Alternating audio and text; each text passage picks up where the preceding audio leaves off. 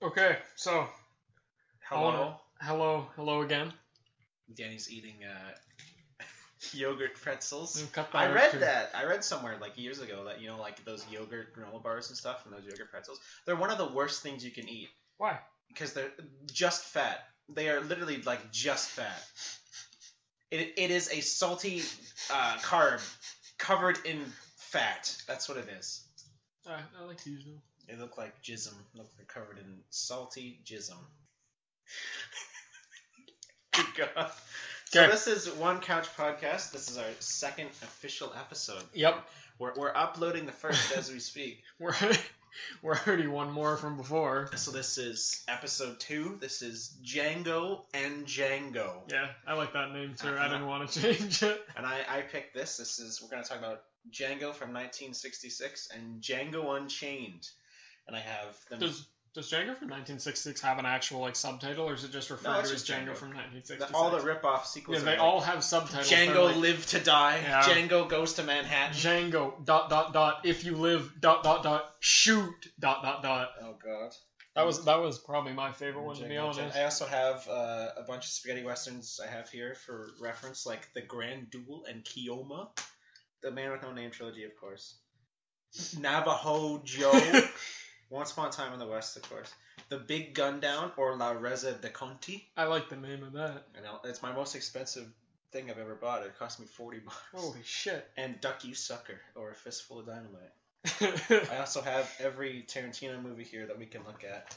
So, going from Reservoir Dogs, Pulp Fiction. I have 4 Rooms in here. Do you know what 4 Rooms is? No fucking clue. I probably won't talk about it. It's shitty. Jackie Brown, Kill Bill, Death Proof, Inglourious Bastards, Hateful Eight, and Django Unchained. What is it? 4 Rooms? It's an anthology film. It's got Tarantino and Robert Rodriguez and 2 directors who went nowhere. And it's not a good movie. Don't miss the fun in this hilariously sexy comedy that has Antonio Banderas, The Mask of Zorro, Madonna, Evita? It's got a good cast. It's got Tim Roth. Tarantino's in it himself. Bruce Willis. Isn't Tarantino in all his stuff? I don't know much about movies, but isn't Tarantino in all of his stuff?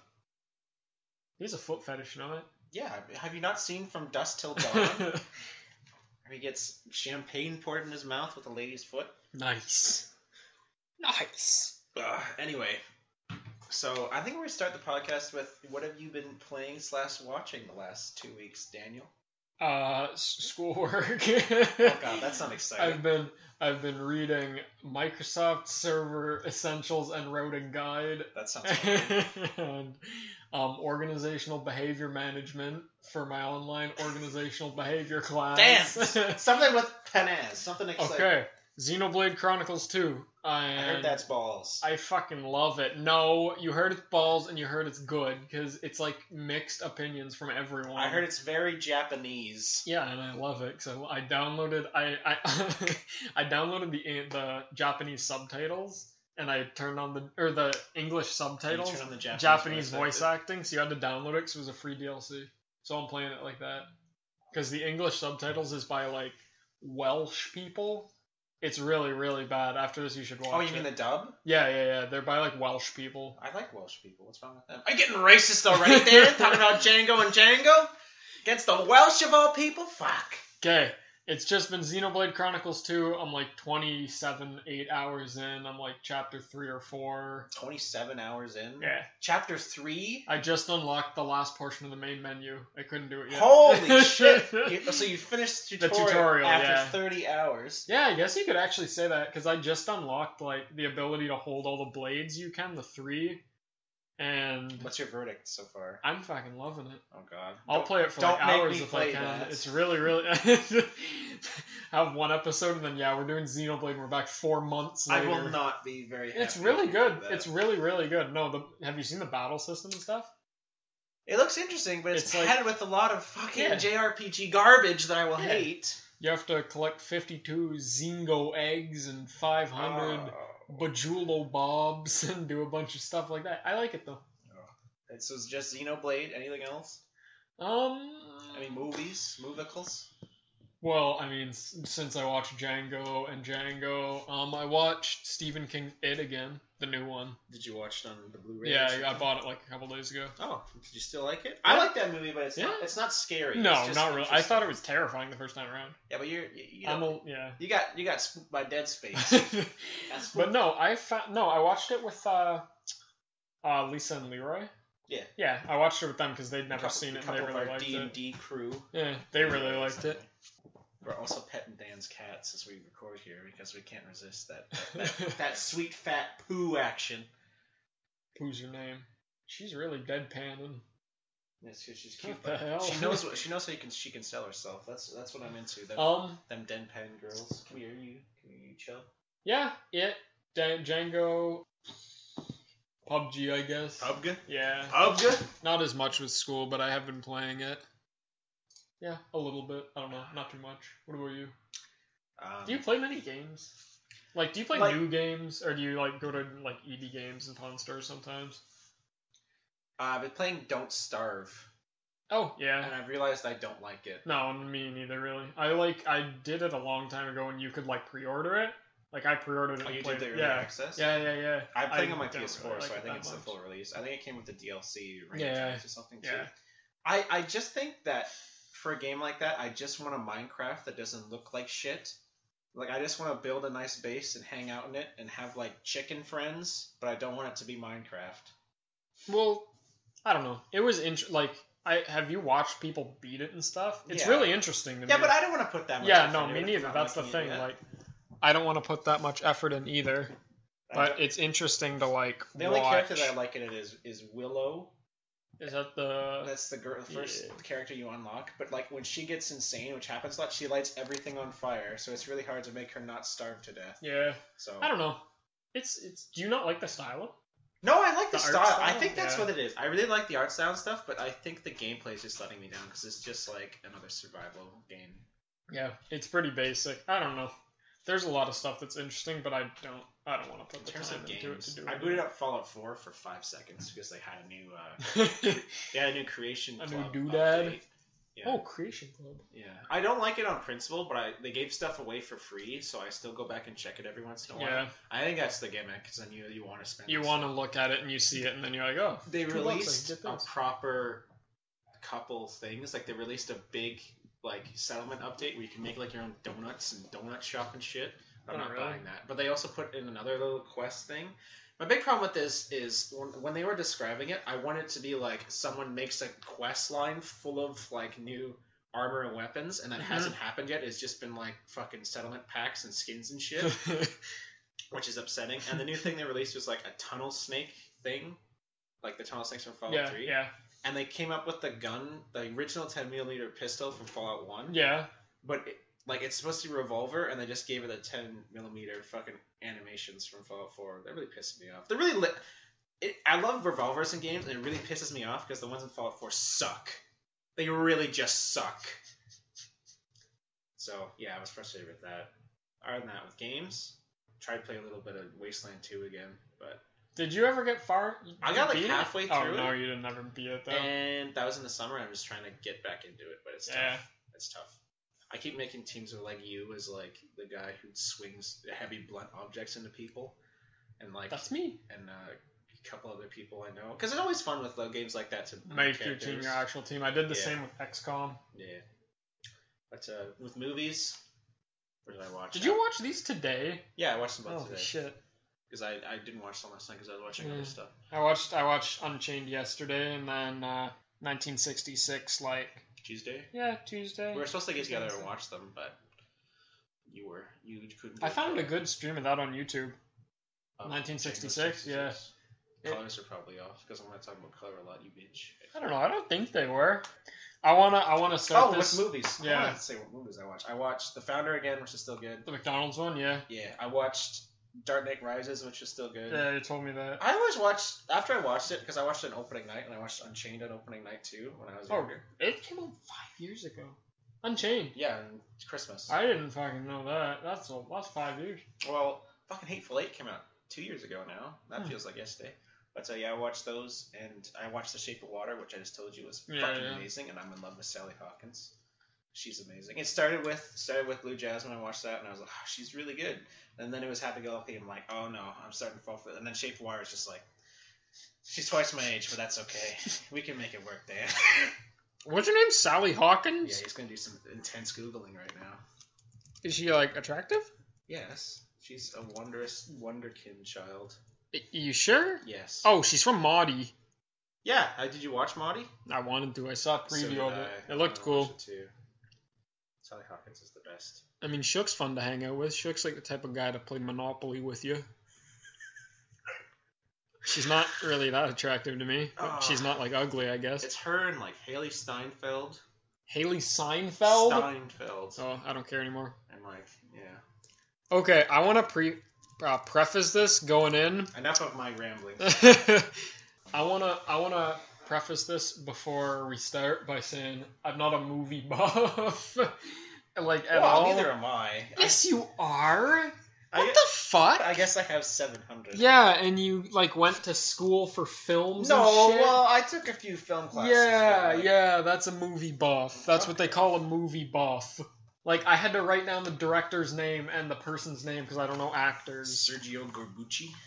Yeah, I thought it was Corbuccio, wasn't it? So which one? Yeah, Sergio Corbucci. Is it Corbucci? Yeah, Corbucci. Oh god, I guess I'm misremembering. And Did then you want to Franco start with... Nero. Okay, here's the thing. Do you want to start with Unchained, or do you want to start with... I want to start with the older one because I've never, like... You ever watched it before? You've seen No, Django before, right? No, fuck no. What the fuck do you do all day, Dan? Just play PUBG? I've never seen Django, and I had it on Blu-ray. I just never watched it. Oh my god.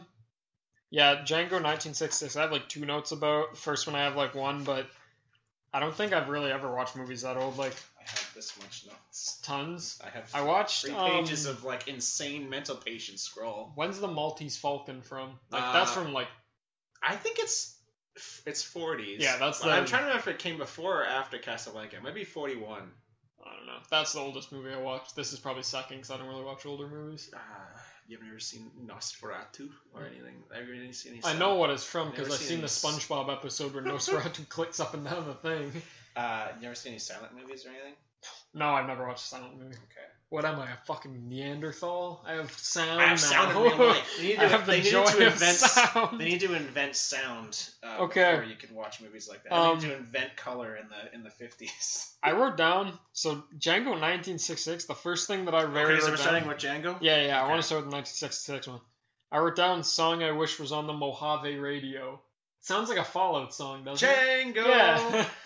I'd like that. Always been alone. Yeah. It's in the new one too, eh? Yeah, I liked that. Like, I'm sure you'd like it more if you were like a 60-year-old man and you were like, I fondly remember this song, but I watched it like 2 days later and I was like, hey. It's on my iPod. It's a firm staple on my iPod. In my Western section. The soundtrack for both of these movies, because they're basically... The first one had like 2 songs, right? It had that song and... La Corsa, which was also in Django, and it had some other songs. I think Louis Bacalov, I think that's his name, did the soundtrack. I couldn't fucking tell you. For most of the movies that I have here, like all these delicious... Wiggle those Blu-rays all around. These delicious movies I have. Ennio Morricone, I think that's how you say his name. He did the soundtrack for all of them. And he also did the soundtrack for Hateful Eight. Because Tarantino stole a bunch of his movies. He didn't steal, but like licensed a bunch of his music to put in his films. Okay. And then finally Morricone was like, "Fuck it, I'll do your own movie." And he's Dracula. He's Dracula now, and he did the soundtrack, some original songs for Hateful Eight. Sounds good. You never seen Hateful Eight? Have you seen what other Tarantino movies have you seen? And I'm assuming you haven't seen any spaghetti westerns besides this. Have you seen any of these? I don't think so. I'm not going to count 4 Rooms because I brought 4 Rooms, so I'm not going to count that. Have you seen any spaghetti western? Reservoir Dogs? No. Have you seen Pulp Fiction or Jackie Brown? Pulp Fiction's not a spaghetti western. I'm talking about Tarantino, you bitch. Okay. Yeah, I've seen Pulp Fiction. Not Jackie Brown. No. Is there a song called Jackie Brown? No. Yeah, I think it's like... That's Leroy Brown. No, it's not. Bad I swear to Boy God. Leroy No. Kill Bill? No. Death Proof? No. I know what it is. Inglourious Bastards? That's the one where they kill Nazis, right? Killing Nazis. Yeah, yes. And the bear Jews in it? Yeah, I've seen it. Yeah, and then I'm assuming you haven't seen The Hateful Eight. No. You've only seen Inglourious Bastards and Pulp Fiction before this. I haven't seen Inglourious Bastards. I just seen the one where they kill the Jews. I mean, kill the Nazis. Yeah, I saw a clip on YouTube. Okay, I guess I am a movie man. I watched The Room last night, though. That was an experience. Was that fun? We Yeah. do it. We have it at our local university where they. I bet there's a lot of like midnight movies at universities. Yeah, where they get together and throw spoons and shit and play. Did they play football last night in front of the screen? They played football, and people were getting really annoyed at one of the groups. And then in the middle of the movie, some dude yelled "spoon fight," and I thought he was like joking at first, but I realized he was actually mad at one of the groups. He walked up with like a fistful of spoons. Django, a fistful of spoons. He walked up and like violently threw them at this dude's head, and it looked like it probably hurt a little bit. When I was there the first time I went to see The Room, was there a white guy that was bald there, and he last heckled the audience? Last time I was there was like 4 years ago, Dan. Yeah, so okay, I don't know. The only thing I remember is that some guy brought a big spoon, like a big knobbly spoon, like this big, like my whole arm length. And he used it as a catapult to launch spoons off the balcony. Did you sit upstairs? Yes. I'm sure the view from the spoons falling through the air is majestic. Did you sit downstairs? I sat downstairs, and you could see like dozens and dozens and dozens of spoons going into spoon goggles so you don't get pelted in the eyeball. Anyway, 1966 Django. What's your note? Okay. What are your notes, Dan? Because I have 3 pages. I got a page and a half-ish, almost 2 pages. Oh, what's your verdict on this movie? I liked it. I had fun with it. Yeah. That's a good-ass movie. I mean, yeah, I had fun with it. I mean, what's that mean, Dan? It's a fun movie.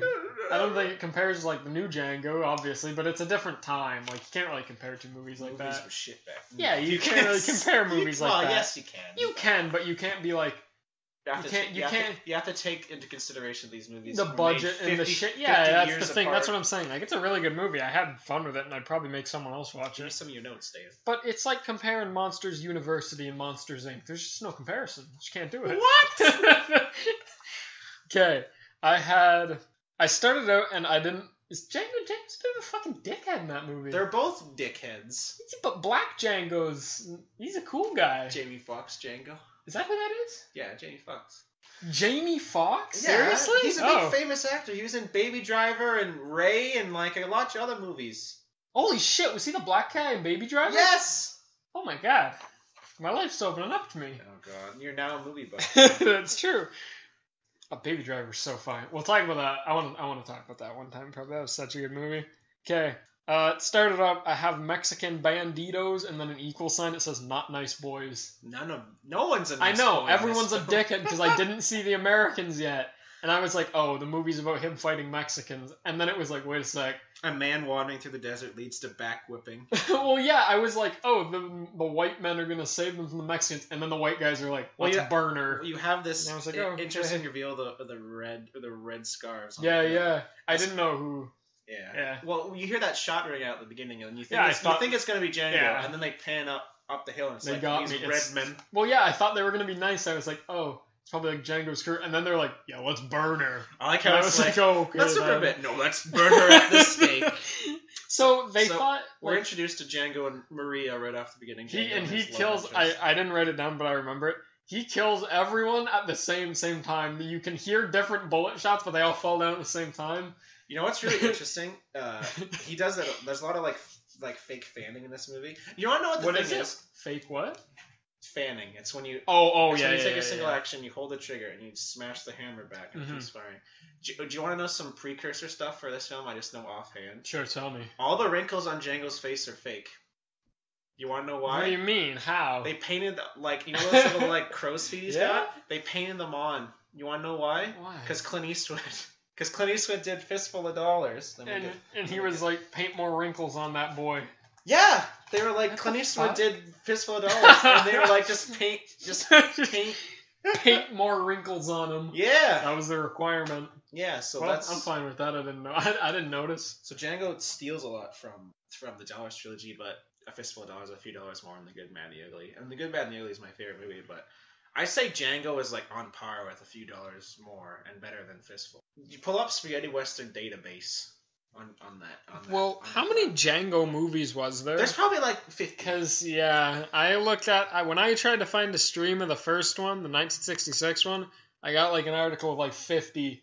and I was like, oh, Django, if you are shoot... they all like No, there's only one official like one. official ones, and With then the other Franco ones Nero. are just Django whatevers? Yeah, it was it's just like a licensed name. 66 was Django, and then they made a bunch of weird Django ripoffs for like 10 years. And then in the late 70s, when spaghetti westerns were dying down, they made Django, if you live, shoot to whatever the fuck. I liked that title so much. Yeah, yeah. Django, kill, ... If you live, comma, shoot, exclamation point. The good, the bad, and the ugly. Once upon a time in the West. Holy shit, this guy's like famous. Sergio Leone? Yeah, he did all the good ones. Sergio Leone. He also did Once Upon a Time in the West, and he did Duck You Sucker, and he did like Once Upon a Time in America and a few other films. So Django! Look, it's I Django! saw he was like six. Yeah, but... Face to face, that's a... In Tarantino's list, which they have on here too, I think it's third, I think. Why do Italian people like making these movies so much? Because people ate them up, because they're full of violence and sex. Is- 60s. That's why they're called spaghetti westerns, that's it? They're just made by Italian directors? They were made by a lot of Italian directors. They were shot... I knew this Dollar Soldier was shot in Spain. And it was a bunch of European money. They basically just like... They made the Fistful of Dollars, and it's a ripoff of Yojimbo, and they were just like, let's just make this movie. And then people ate it up, and then they were like, we need to make more! And then it became a genre. It's like Hammer movies. The first ones are really good, and a lot of them, later ones are good too. But like, then they got more people, and it became sloppy. Yeah. Do you want to go through more notes on the original Django? Dan? I had fun with it. I stopped... Okay. Like, I started making notes for Unchained, and about halfway through, I stopped because I was just genuinely watching the movie, and then I caught back into it at the end. Yeah. But I still remember everything. What other notes do I have? I have why carry around a coffin, because I didn't know that was cool. Because it's symbolic, Dan. Did you not know? Even No, from I the didn't picture I sent fucking you? know. That's a good reveal. Know. Well, the basic plot, I'm not going to go through plot by plot, but... It was... Movies back then are always weirder. Like, that timeline was what, like 2 days? 3 days? I don't know, something like that. Yeah, it was like nothing. It was cool to me. I like older movies like that for that reason. It feels more real. Like, it's like 2 days. He was there for 2 days. This man with a coffin is going through the desert, and he shows up in Tombstone. Not the Tombstone, but a town called Tombstone. Is I that guess what it was because called? it's empty, yeah. Oh, that fucking muddy town? Yeah, Mudville. Holy shit, yeah. Mud Town. The muddiest set I've ever seen. Fuck, yeah. How do they do that? Lots of water. Like... It might just be naturally like that. He stepped in... Anytime anyone stepped in somewhere, they looked like they were struggling to get out I love of the it. sound design of this movie, because like you hear a lot of gun clicking and stuff like that, but every time they step in one, you hear like plop, slurp, dip. Like, it's really fun. Yeah. Basic plot is this guy shows up with a coffin, Okay. and he saves this lady named Maria. Are you supposed to know, like, this was the first time Django's ever been, like, Django, seen or something? Django wasn't like... Like, it wasn't an already He wasn't character. a mythic character in the lore like, of Italy. little kids were like, do you remember Django? Yes. Do you remember the Legends Like, of Django? Like, this would be like seeing Mike Wazowski for the first time. Oh yeah, he's not like some rip-off thing. Like, yeah, he's not. It's not like a Wild Bill Hickok Yeah, movie yeah, or something. yeah. It's Okay. actually just something they made up. I think, Okay. I believe. So this man shows up in a town, saves a lady, Okay. and he brings her to a whorehouse, Yeah, a yeah, cat yeah. house with Nathaniel, the best character in the film. I was so fucking sad for that guy. That was so sad. And then he gets intertwined in this war between Major Jackson's Southerners and Hugo's Mexicans. Banditos. Yes. That's what I His refer to them revolutionaries. as. And yeah, They're not in the movie for... They get killed real easily, those banditos, but they do a lot. the fucking Southerners get killed real easy. Yeah, Django prevails. Yeah, so he gets to Mudtown. Yeah. And how'd you... I remember you furiously texting me about Mudtown. How'd you feel about Mudtown? It looked fucking deserted. Is that what they're... That's what they were trying to get across. It looked fucking sad to live there, I'll tell you that. Not only is it empty and everything's broken, it's the streets are also The streets are just mud. They're not rideable in horses, and they're not drivable through. They're just mud, yeah. So he gets to the cat house, and I love this set because everything in there is really eccentric. Like they have like weird ass statues everywhere, and weird paintings, and everything's like broken down and shitty, but it's still cool. Yeah, I didn't know who the American dudes were. There was lots of like those shots where he'd be a little bit further away, and it ultra zoom in on him. Well, that's what a lot of these spaghetti westerns do. Stuff like that, yeah. The landscape of faces. That's a big thing in these movies. It's like you haven't seen any other ones, but there's like a big open area that they like focus in on the landscape, and then they like have like a close up in 21:9 of like just some dude's pimply ass gross face. Yeah, everyone was sweating a lot because it was a bright sunny day. That was a good time though. So he gets going through the plot. Django gets this cat house, and it's full of droopy ladies, except for the Creole lady. And then those ladies didn't seem that bad. They seemed like fun dudes to hang out with. They did seem like I described them as colored hens. Yeah. Like they looked like painted hens. Yeah. The woman. Okay, I got this too. I just wrote down like shit like this. The woman's name was Maria, just so I could remember it. I don't know when this happens, but do you remember when the Mexican guy falls into the quicksand? And he's gone in like... Oh, that's the beginning. Was that the very beginning? Okay. That's a southerner. He's gone in like 2 seconds flat. Well, Django does the same fucking thing. Like he slips into there and he's just gone. You know what? Let's not do a plot summary. Let's just talk about the stuff we fucking like. Okay. I love the color in this movie. The color of this movie is fucking great. And I don't know if you got that from the stream, but like all that red fucking pops. And Django's like... Union uniform fucking pops. It's blue as fuck. And I'm colorblind. So I'm partly colorblind. So you gotta tell when I'm like noticing colors. They did a good fucking job. I watched my stream on a YouTube channel called Indian Hollywood Movies. Did it have subtitles? No, it didn't have subtitles. I'm surprised. Was it dubbed? Yeah. Did I do something bad? Yeah. I watched it subbed. You should have borrowed the Blu-ray! I don't know. I thought it was fine. Everyone was talking all right. You could tell it was dubbed, but everyone was talking all right. I've never seen the dub. I wonder if it's any good. I didn't find it bad. You should watch my Blu-ray.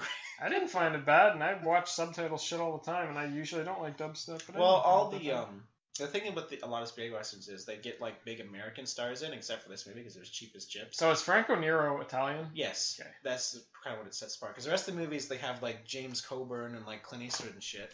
And they'd be speaking English, and everyone else would be speaking Italian. so they wouldn't even do recordings of voices, and they'd have everyone come in and just dub over the recording, like the audio, or the video recordings. That's what they did in the rest of the movies. I bet that's what they did with this movie too. But okay, I liked all the fighting. The fighting's there was no blood, but I liked all the fighting. Did you like the fucking? One of my favorite scenes is like towards the middle of the film when Hugo and his men are trying to get that gold and they're going into the fort. And Nathaniel's driving the car and he looks like he's gonna shit himself. He looks like, oh my fucking god! And he gets in there and they pop out the back. That's so good.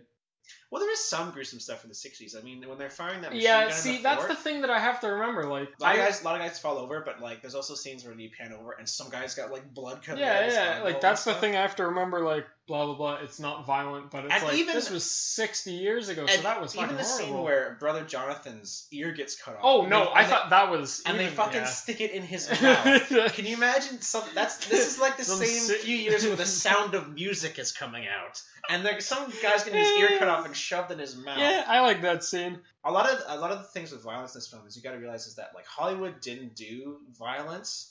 This is the same. Like I think it was 1967. Could you Google this for me, Bonnie and Clyde? Bonnie and Clyde, yeah, like Bonnie and Clyde, when that whole thing happened. Yeah, because that's when I guess I'm assuming you know what that was. Yeah. That's when they really introduced violence to Hollywood movies. Before then, the Europeans were like, fuck it, and they're just doing everything. Was it a movie? Yes, film 1967. Yeah, so this is 66, and the Dollars Trilogy were before them. They're pretty violent too, but. Yeah, the Europeans didn't give a fuck. They were doing it already, but that's when they really got into. That's why they're popular, right? Is because people wanted to see stuff dudes like that. eating their own ears. Yes. So it was a religious group, obviously, right? It was supposed to be a religious group. I don't know, because the one dude that got his ear eaten by himself was carrying around a Bible. Here's the thing that's the worst in these films is the overall plot. The overall plot does not make a lot of sense. No, really, tell me more. Because Django, I think, gives his backstory, and I think I wrote it down that... So the story I got in my notes here about Django's backstory is that... I don't even have anything about So I think Django's backstory is that his wife was killed by Jackson while he was fighting in the Civil War, maybe. Because the Civil War was the mid-1860s, but at the end, when he's on the cross says the woman in the grave died in 1884. So, I think timeline in these films are pretty garbage, and they're all using guns from like the late, like they have Winchester 1894s and stuff. So I don't think. Here's the thing: is that like where this is in time and place in spaghetti westerns doesn't matter. It's about that's the thing I got from it. Yeah, I was never questioned. It's about masculinity and shooting Mexicans and killing white men and sexy ladies, and that's what it's about. There's never any nudity in this movie, was there? No. They really didn't start in like movie nudity till the 70s. I don't think. I know Dirty Harry has a naked lady who's dead in it. And a few other things like that. Another note I have that I like this scene a lot. It was when they're letting the Mexicans out and they're running away and he shoots them before they like get over top of the hill. Did they just speed up that film reel? Because they're not running that fast, are they? I don't think so. The Mexicans are running really, really, really fast. Like, they're sprinting really hard, and it looks really weirdly timed everything else. Maybe it's because you stream this on YouTube. I don't know. Everything else was perfectly fine. I've never noticed that on my Maybe I'm just insane. That's a given. I wrote it down because they were running so fast. Do I know the one review that's on the back of this? Yeah, sure. What does it say? It says, a must-see spaghetti western, and the publication is DVD Verdict. So that seems very... Is that all it says? Yes. What the fuck? Well, if DVD Verdict said it... I haven't done any... Like, I know some things about the production stuff for this film, but I haven't done anything of how well it did over here. Because I watched the intro with... It came to, like, West? Yeah, I watched the intro with Franco Nero, and Franco Nero said, this is... I think they did the interview in the 80s. Do they speak English as well now? Yes. Yeah. I don't fucking know. What do they speak in Italy? Italian, He spoke English in Django Unchained. He's in it. Oh, fuck. Who was he? Remember the Mandingo fight? When you get introduced to... The Mandingos? No, to Calvin Candy. What's the actor's name? Leonardo DiCaprio. Yeah, Leonardo DiCaprio. You know the other guy who owns the Mandingo? That was Franco Nero? That was Franco Nero. Wasn't he? I remember he asked... What's your name? It's Django. The D is silent. He said, I know. And then he walked out. Oh, I don't know. Fuck's sakes, Dan. Was that him? He got a little bit fat, I think. He wasn't fat. Wasn't he? He was a sexy 70-something-year-old man. Well, it makes more sense now. Okay. I also have Ringo is so fucking ugly, holy shit. Ringo. They call him Ringo. Oh, the Scar guy. Yeah, the Scar guy. You know who he looks like? And I think they tried to get him. Is Klaus Kinski. He's in A Fistful of Dollars. And I think he's in a few dollars more, actually. He's an ugly fucking European man who raped his children. But was in a lot of films in the... Wait, what? Yeah, in the 60s and 70s. What? What was his name?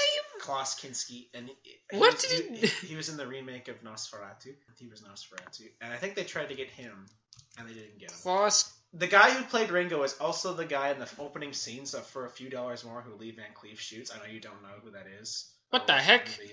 He looks like Steve Buscemi. Oh God. Looks like weird Steve Buscemi from Parallel Timeline. Just with a bigger That's forehead. weird. That's Sam Shepard. Why is there a picture of Sam Shepard there? I don't know. What the fuck? Klaus Kinski. You never played that childhood game? Klaus Kinski, Sam Shepard. What the fuck? Was that Klaus Kinski? Or the playwright Sam Shepard?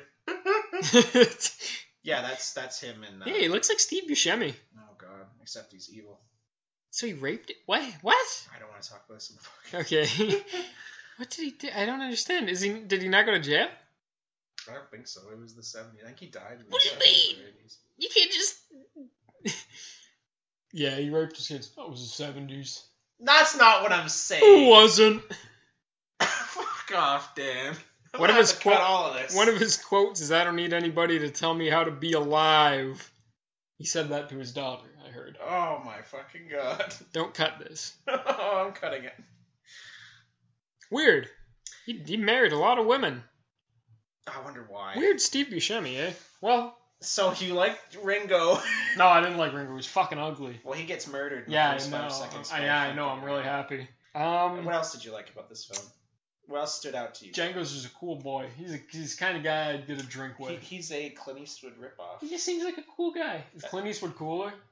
No comment. I think they both... They both have their obviously, merits. the production had the idea that they wanted just another Clint Eastwood, but I think Franco Nero does it differently enough where this is. It's like his own character. Yeah, It's not just this is Clint Eastwood except with an Italian man. This is a valuable reinterpretation of that archetype. I think. Yeah. I bet there's a lot of other spaghetti westerns I haven't seen that are shitty that are like, I'm Clint Eastwood again. I bet all the Django ripoffs are like that. I want to watch some of them. I was really tempted to watch the one. It was like, Django: Return of the Space Women. The title card was like just him pulling does he pull a coffin around all the time? Is that just what Django? Maybe that's what he does in the ripoffs. ripoffs. I mean, he's a man in a Union uniform dragging a coffin. Like, I put before I realized I didn't give a fuck about reality. Every shot is either head or heart. Everyone died instantly. Well, do you want to talk about some of the... Because I could talk about... I like this whole fucking movie. I had fun with it, yeah. I liked What about... it. Did you like the music? I like my... Oh, yeah. I like the music I like a lot. the serious tunes. I like the Django beginning. I like the beginning. I like La Corsa, which Tarantino uses again in... What's the song called at the beginning and the ending? Same with just Django. That's what it's called, yeah. Django! Yeah, that one. That's I what like it's called. that. La Corsa is the one where they play when they're shooting the guys running away. That's enjoyed watching too. Mm-hmm. But I love the theme music for Hugo's Revolutionary Gang. I liked all of those guys. They were really fun. They seemed like the parties at the bar was way better for the women. When the white guys came, all the women were sad. When the Mexican guys came, all the women were real happy.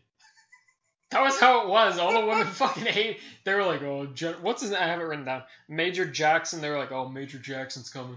He's really mad. I guess got to cheer him up. And there would be like 50 Mexican banditos coming in. They had the fucking time of their life. I guess that's true. It's true. I like that party scene where Django's planning on stealing the rest of the gold. Yeah. And it keeps cutting back to like fucking Hugo chewing on one of the girls and people playing music and dancing around and shit. They do a lot of close-ups in that scene, like when Django's fighting Ricardo, the guy who gets in a fist fight. Yeah. That scene's really cool. Did you like that? Yeah. They start whipping each other with belts and. How do you? Someone shot him. How do you die? Ricardo wanted Maria. Yeah. I know that. And then Django Maria didn't kill him, did he? Yeah, he did. And then he pulled a gun on Hugo. Because Hugo said no, and then Django was like, fuck this! And they start fist fighting. Didn't Hugo kill Ricardo? Because then Hugo was like, saved your life. Didn't he do that? Did Django kill him in the fist fight? No, he saved fucking Hugo's life, because Ricardo's going to shoot him. Oh, yeah. They were fighting, hitting each other with belts and shit, and that fight sequence really cool. And then Django, they're on the piano, and Django hits him... No, Django takes a rifle, shoots it, powder blinds him with the shot, and then Ricardo falls backwards into a pickaxe. Oh, yeah! Yeah, see, that's what I was going to say. I knew he died by... I said something about that. A lot of cool stuff in this film. Like, a lot of, like... I like spaghetti westerns, so they take those themes of, like, shitty westerns, because American westerns are getting stale by this point. Really stale. They take a lot of themes in those movies, and they reinterpret them really violently and really neat. Yeah, I have Django as a pickaxe man, because I remember how Ricardo died, and I think I blanked out for like a second, and I was like, wait a second, where the fuck did Django get a pickaxe from? And I was like, oh, he fell into it. Yeah. I was like, he fell so hard he wedged 6 inches of steel in his back. I was like, oh, that's how he died. Do you like the mud fight that happens? With all the women that lasts for like... You should fight Maria! And they start fucking It was like 2 minutes of just mud. wrastling in the mud, and they were really fucking muddy. Like, they were drenched in mud. And then they're like, yeah, that's my cat. You can hear her a little bit. Sometimes she's a bit ornery She's full of meows. She's fat. Well, yeah, the Mexicans were like coming around the bend, and they're like covered in mud. And then one of the girls was like, "Oh, we should go get cleaned off." And I was like, "Oh, it'll take a while." Yeah, that was an interesting scene. I don't know what merit it had or anything. So was she like? What would Maria? She was in trouble because she started with the white guys. Maria was one of the women at the cat house. Left for the Mexicans. She left for Major Jackson. Okay. She left for Major Jackson, and then she escaped to the Mexican guys. And then tried to get back. And then she tried to escape. Okay. And that's when they caught her. Yeah. Yes. I don't know if this is the timeline, but when they said they were gonna burn her, I was like, she's a witch. She's a witch. And I was like, man, That'd be fun. I was like, probably too late for that. It's not the 1800s. That's the movie we should make, like spaghetti western, but witches. Because the timeline in this is all fucked up. Have you ever seen Vin Diesel, The Last Witch Hunter? That sounds horrid. Is that the one with Elijah Wood? I think.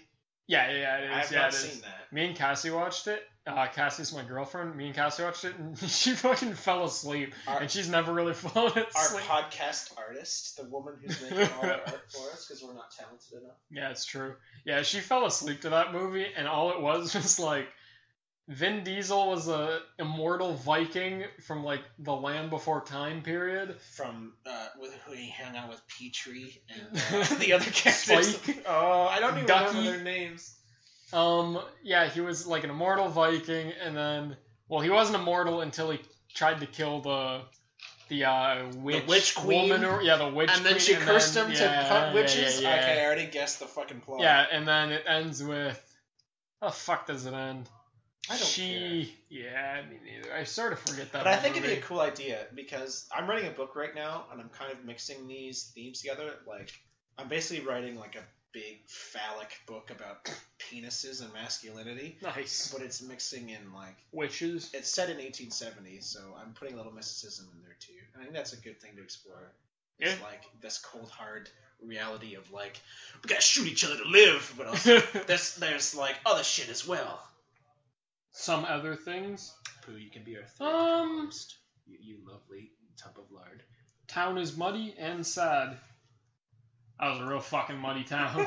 I want to get that out there. If you haven't seen this movie, just you could probably get it if you type in Django 1966 town. Like, I've never seen somewhere that fucking muddy. There's this movie called Open Range, I think, with Robert Duvall and Kevin Costner, and there's a big scene where they're in this like muddy ass town. They have to like bridge, like they're just like. Well, what was that bridge in Django's opening? Was that like the border thing to like, or was that just symbolizing?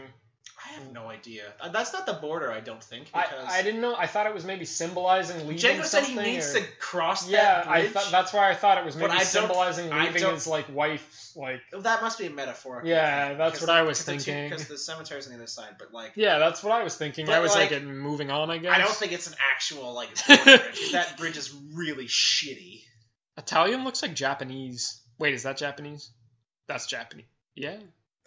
Yeah, that's Japanese. They like these movies in Asia too. They export. Yeah, that's weird. To me. Like, look at this. It's like water. I think my favorite movie poster is Two Mules for Sister Sarah, but the Japanese poster. It looks really cool. I think I have that in the background of my phone for a long time. Okay, what else do I have? How do you feel about specific characters? How do you feel about Nathaniel? I felt really sad for him. He's a Why lovely did he die? Because he got shot by Major Jackson. He did nothing. Yeah. Even, him and Django were like, oh, they're like friends. And then he's like, Django, don't, please. And Django broke all of the plates and shit against the barrel. He just shot and I was like, what the fuck? He just did it just Django, you asshole. Because he can. He was like, please, Django, don't. And then he unloaded like a whole fucking gun on them, and he's just like, cool shot, eh? He like sat down, and it's like zooming in on the Nathaniel, and I was like, oh, that's fucking depressing. It was a cool shot though. Yeah, I guess. Yeah, Nathaniel made me sad. He shouldn't have died. He was just trying to do his life. What about the love? Maria? Yeah, the love relationship between them. They bang pretty early. This gets through the hotel. Yeah, that's basically. He's like, let's bang. Yeah, but they never did anything else. They never went back again or anything. Like, they never had sex again. They did when they started living their lives together, I bet. I haven't seen Django 2. There's a Django 2? There's an official Django 2. Like an official Django 2? It's not called Django 2, but like, just get the Wikipedia article. Django 2, Electric Boogaloo. Oh, that classic scene of the Gatling gun in the coffin. I thought that was really cool. Did you expect that? No, I didn't expect that.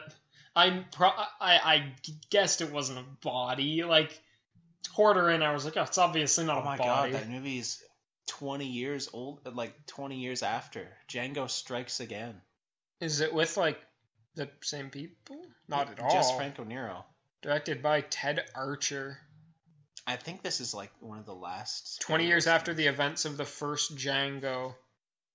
In May 2016, it was reported that Franco Nero will reprise his role in the third outing as the titular character, entitled Django Lives, with the film taking place 50 years after the events of the original installment. Oh my god. So we're going to have a follow-up episode in a year about Django Lives? Django Strikes Again. Oh yeah, Django Lives could come out. We can go to the movies. Django Lives could come out. Yeah, no, like a quarter way through the movie, I was like, he obviously doesn't have a fucking body in there, but I was like, oh, I wonder what it is, gold or something. And that's then, later. Yeah, that's later. And then all the Major Jackson's men are coming for him. Did you like that parallelism between Unchained and this one? How they have red hoods in this, but then white hoods. They have white hoods, but it's the same kind of eye hole thing. And then in Django Unchained, they're like, these eye holes suck. These eye holes suck, dick. Can't see anything out of them. Yeah, I like Django Unchained's tonal like shifts really well. Do you know what the story I heard about why they have red hoods in that movie? Why? They had to go get a bunch of extras, and they're all fucking ugly. They're all ugly as fuck, so they just put red hoods on them. I think I read that somewhere or something. They might have said it in special features. That's sad. I think Franco Nero might have said that, but yeah, they literally just like put red hoods on them because they were all ugly as fuck. It's okay. Some people are ugly. Italian men aren't, I don't think. Maybe not they Franco Nero. He's fucking delicious. Yeah. Okay. Yeah, I guess it wasn't a body or anything, but I was like, oh, what is it? And then all those men are coming towards him, and he's like hiding behind a beached stump. Did you like out of nowhere? Do you like how that fucking log is just in front of It's just right there. I swear to God, it wasn't there before, because I never saw it in any scene before, and it's like a blanched white log that came from the ocean, and it's like in front of a saloon, and I was like, oh, he's gonna hide behind that. And then he pulls out like a big fuck off Gatling gun, like a pepper grinder like thing. A Maxim gun or something. But like, do you notice that it doesn't feed any ammo? No, it just the shots just come out randomly from anywhere. From three obvious like blank like tubes. It's really funny. Yeah, and he mowed down. No one takes a shot at him. No one. The whole army walks up and he's just like and kills all of them. Well, how many did he kill? They said Mayor Jackson. There was 40 of them, and there was 6 left at the end, including Mayor Jackson. He killed 34 men. He didn't kill brother Jonathan. No, he didn't kill brother Jonathan. That was fucked. Yeah, made a man eat his own ear. That was a good scene. I didn't expect that. That was cool to see. That was actually violent for back then. I could imagine. Anything else you remember? Did you like the ending? I liked the ending a lot. I did like when they go to the army fort. Was that where they stole the gold from? With the Mexican army fort. Yeah, was it the Mexican army fort?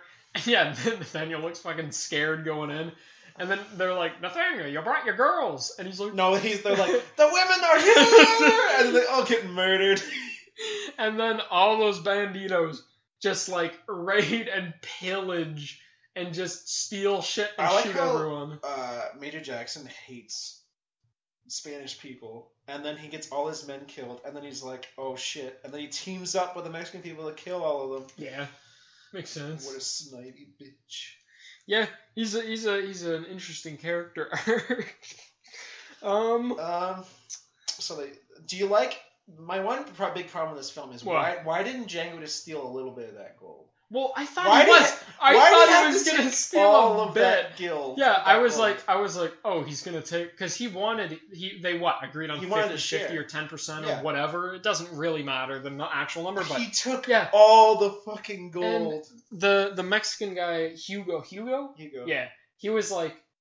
Django was asking for his gold, and he's like, after tonight, blah, blah, blah, let's get out of here. I want my gold. Yeah, and then Hugo wasn't, I was like, oh, he's probably not going to give him his gold or make him do more shit. So I was like, oh, he's going to sneak in, take his part of the gold, and easy getaway. And he stole, like, fucking 20 pounds. His multi-tool of the West, the coffin. He used it as a bridge, as a gold container, as an ammunition storage. He took like 20 pounds of all of their gold and then tried to leave, and he was like, oh wow, this thing's weighing me down, and then he dropped it in like a vat of Cocoa Puffs at the end. Yeah, did you like how he had like a beard of mud when he was trying to get out of the water? It looked like Cocoa Puffs. What would that have been on set? Probably just a pool of water filled with like it would have shit. been a mud hole, but they probably just would have put like bits of like colored styrofoam or something like that in there. They wouldn't have been like quicksand. It was quicksand. Have you ever seen that guy on YouTube that jumped? I don't know if he does it anymore. It's a fetish for jumping into quicksand and sinking. That's a fetish? Yeah, I guess there's a fetish for everything. Yeah, there's a dude on YouTube. I don't know if he does anymore. It was also found to be fake, obviously. But he would like jump into quicksand and film himself, and it'd be like it looked like it was like in the middle of Would it be like a nowhere. POV shot of him slowly? No, it'd be like a third person scene like outside of him, and it'd be like this guy's in the middle of fucking nowhere doing this. And he'd always get out, but there were some points where he went like fully under, and like bubbles would stop coming up, and everyone was like, "Oh, he just fucking died." Oh, Yeah. he just fucking died, and then he'd upload it. Yeah. And yeah, it was a big fetish thing. I'm pretty sure it still is. The end. Do you like the end? Yeah.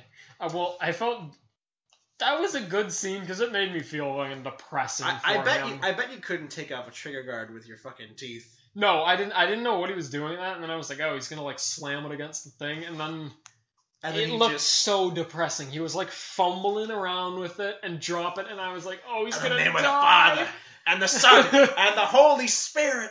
Amen. And he sends off 7 shots. Is that what 7 shots out of a 6-shot cylinder? Is that what he said in the sub? He said amen. That's what he said in the sub? He didn't say that in the dub. What did he say? He fucking dub. I thought it was fine. I wrote it down. What did he say in the dub? Sad seeing him with broken hands. Why kill Nathaniel? Sad face. And then I said, fucking sick ending kills. Because Major Jackson and the other goons were sitting at the top, like standing at the top of the cemetery, and he positioned this perfect. Was that his wife's cross? It said 1833 to 1884, so it might have been his mom. I'm not sure. 1833 to 1884. Oh, okay. So that's 51. So it may have been his mom. Whatever. His mom or his girlfriend had like the perfect death cross because it was the perfect angle from there to the door of the cemetery. Yeah. And it might have just been some grave. I don't know. Well, it showed the name, I thought. That's why I thought it might have been important. Yeah, but it didn't say like... Yeah, it didn't say Cynthia like... Django. It didn't say that. I don't know. So yeah, they were talking, and then Django said something, and then they're like... They were like, we can't hear you. And then he's like, can you hear this? And he's like, bang, bang, bang, bang, bang. Really dumb. And I was like, dang, that's fucking cool, you need to watch bro. The sub. No, I don't need to after hearing that. Literally, I think Major Jackson says, I see you're praying. We pray when we're close to death. Let me help you. He said something about praying too. He didn't say that though, I know. Holy Spirit as he shoots the cross, and Django's like, Amen! And he didn't say Amen. And he shoots 7 shots out of a 6-shot revolver and kills 6 dudes. I counted them, because I was like, that doesn't sound right, and I went and counted them in this bang, one extra bang, shot. Bang, bang, bang. Yeah, no, he was saying, like, you should pray, blah, blah, blah, and then he was like, we can't hear you praying. And then he said something else, and he's like, what? And he's like, can you hear this? Boom, boom, boom. Bang, bang, bang.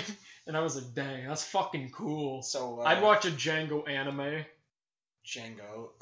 That's Tokyo Ghoul Django. We're gonna... not even... Why do you think I asked you about Afro Samurai? Oh, God! So, verdict on... Is that a movie or a show? It's, most people lump it in as a movie, because it was like... Well, we can talk about that. Yeah, it's you can watch it in a day really, really easily. Hope it's and then very violent. Afro Samurai, it's fucking great. We should watch it together. Verdict on Django. I liked it a lot. I didn't go through a plot summary because I want to get more itty-gritty into Django and shit. Yeah, me too. I liked this movie just because it was campy. It was fun to watch. Like violent. I don't watch old movies like that, and it like kept my attention and everything. Ladies, full of birds, full of mud fights and shooting white men. It's a lot of fun. A lot of fun. Yeah. This movie's a lot of fun. It kept my attention, and I watched it all. Like, it was cool. Unchained, I liked a lot, but long movies like that sort of wear me out. Here's the thing. I think. But every scene was like. I think this is the first movie because Tarantino had a editor. Yeah. And she died. Okay. And then this movie's got very fucking long. Really? So it's like that's not that funny. But it's not funny if someone died. But it's. I think that's what made correlation, his long, yeah. Like, okay, so Django Unchained came out, what, 2012? 2013, 2012? Christmas Day 2012. Okay, so... Night. And a bunch of people... Oh, I would say my verdict. Yeah, Django's great. Django was great. That's it. It's a good movie. So I'll watch it again. As a spaghetti western, I think it's better than Fistful of Dollars. I think it's like probably the third best of all of them that I've watched.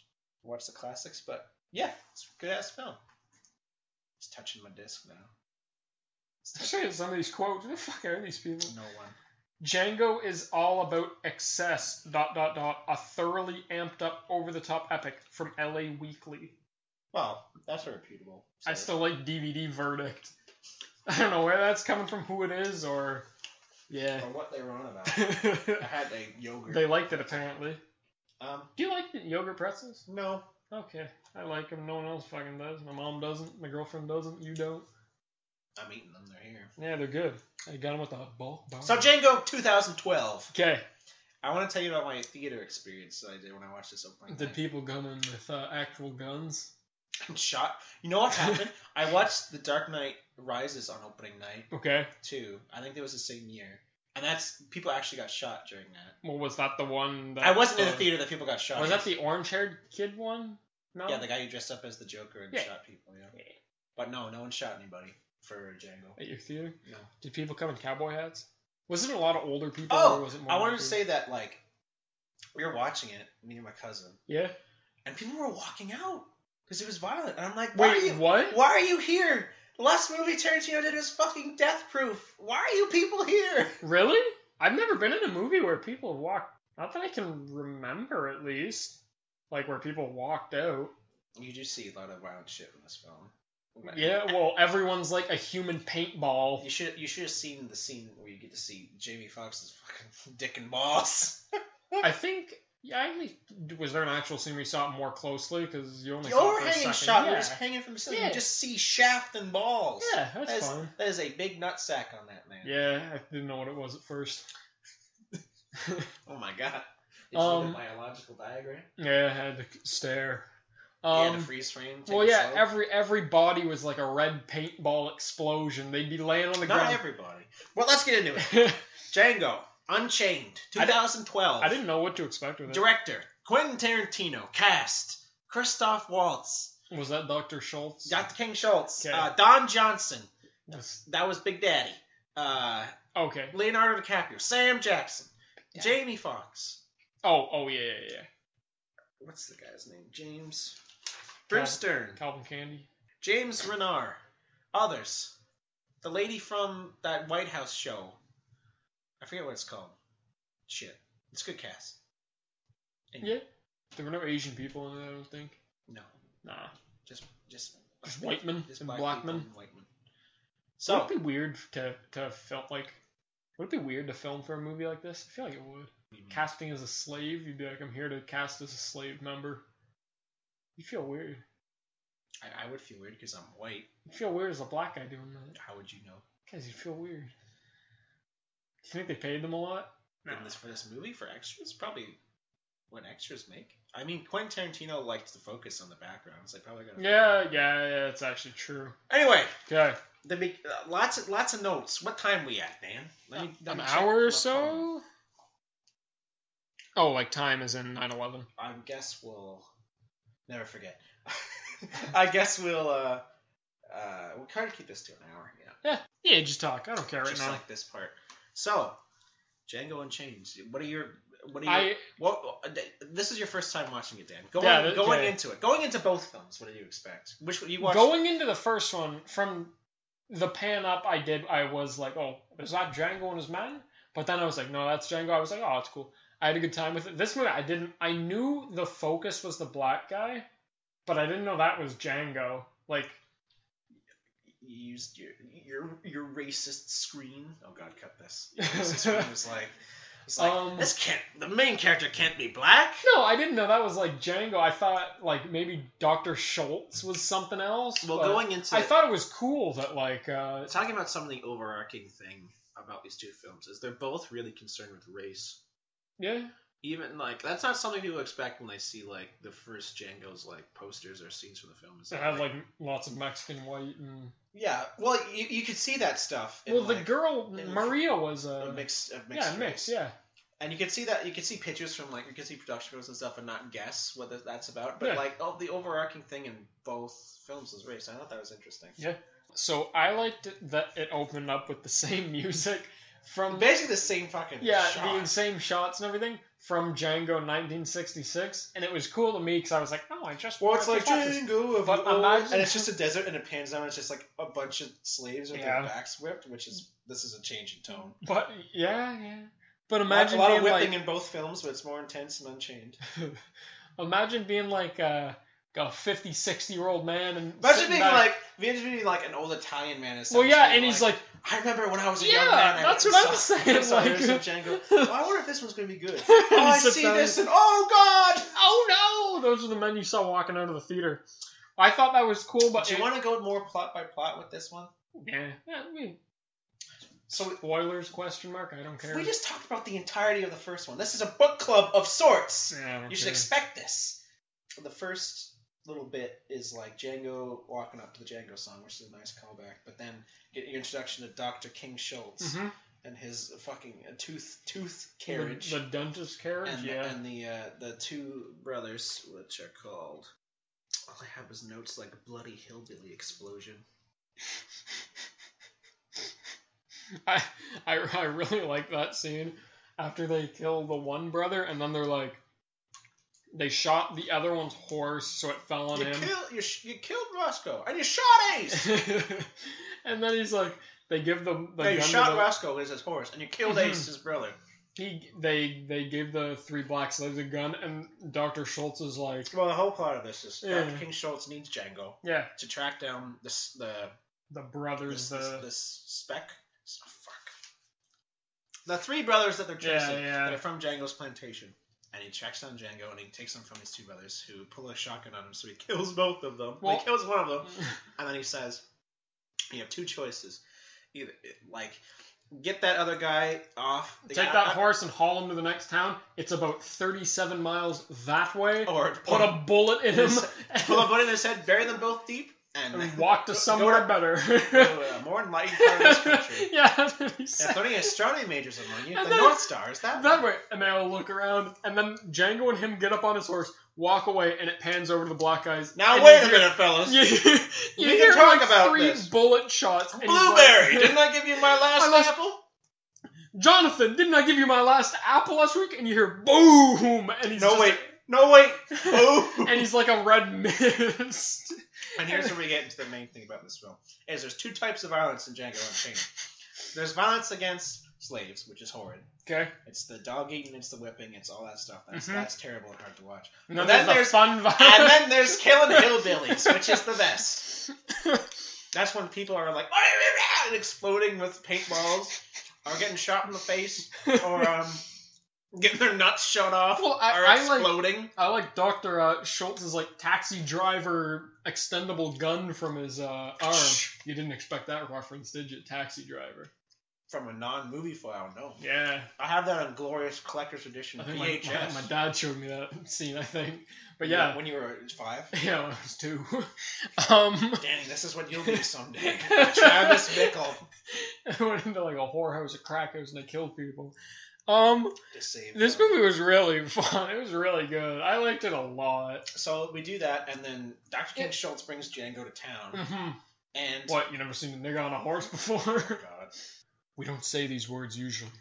We promise. Oh, yeah. What's our view on the N-word during this review? I think I don't know. My views on it the same as always. If it's justifiably like if we're talking about historical or something. Well, if we're talking about a film. I'm not going to prance around what he said. If he said something, I'm not going to be like, then what are they staring at? Never seen an N-word on a horse.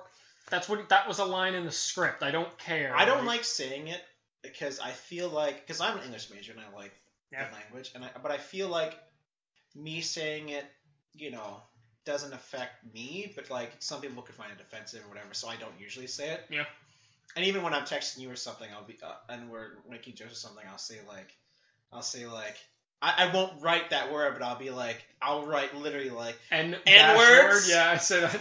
Let's get this done, N-words, and I'll say stuff like that, but for the purpose of this... For the purpose of the movie, well, it's a line in the script. We're gonna say That's my thing, it's a line in the script. Like, they wrote it, and it's a part of the movie, so it's not like I'm paraphrasing, I'm like, oh yeah, bunch of their kind were in this movie. It's like, no, I guess it's kind of ridiculous to try to dance around it. Yeah, fuck it. I don't care. I'm not dancing around it. He brings Django to the town, and people are upset, and then the dude goes to get the sheriff. And Dr. King Schultz brings to the bar, and he's just like, remember, get the sheriff. He explains the plan that he wants to go track down those brothers, and he wants Django to do, right? I don't have those brothers' names. I should have written them down, though. I liked how fast it moved along. It was Ellis. There's another one, and then there was Raja. Sometimes known as Little Raj. Oh yeah, I do remember that. Yeah, yeah. And, Little Raj, but he's real big. And yeah. The one of the best things in later Tarantino movies is how delicious the food looks.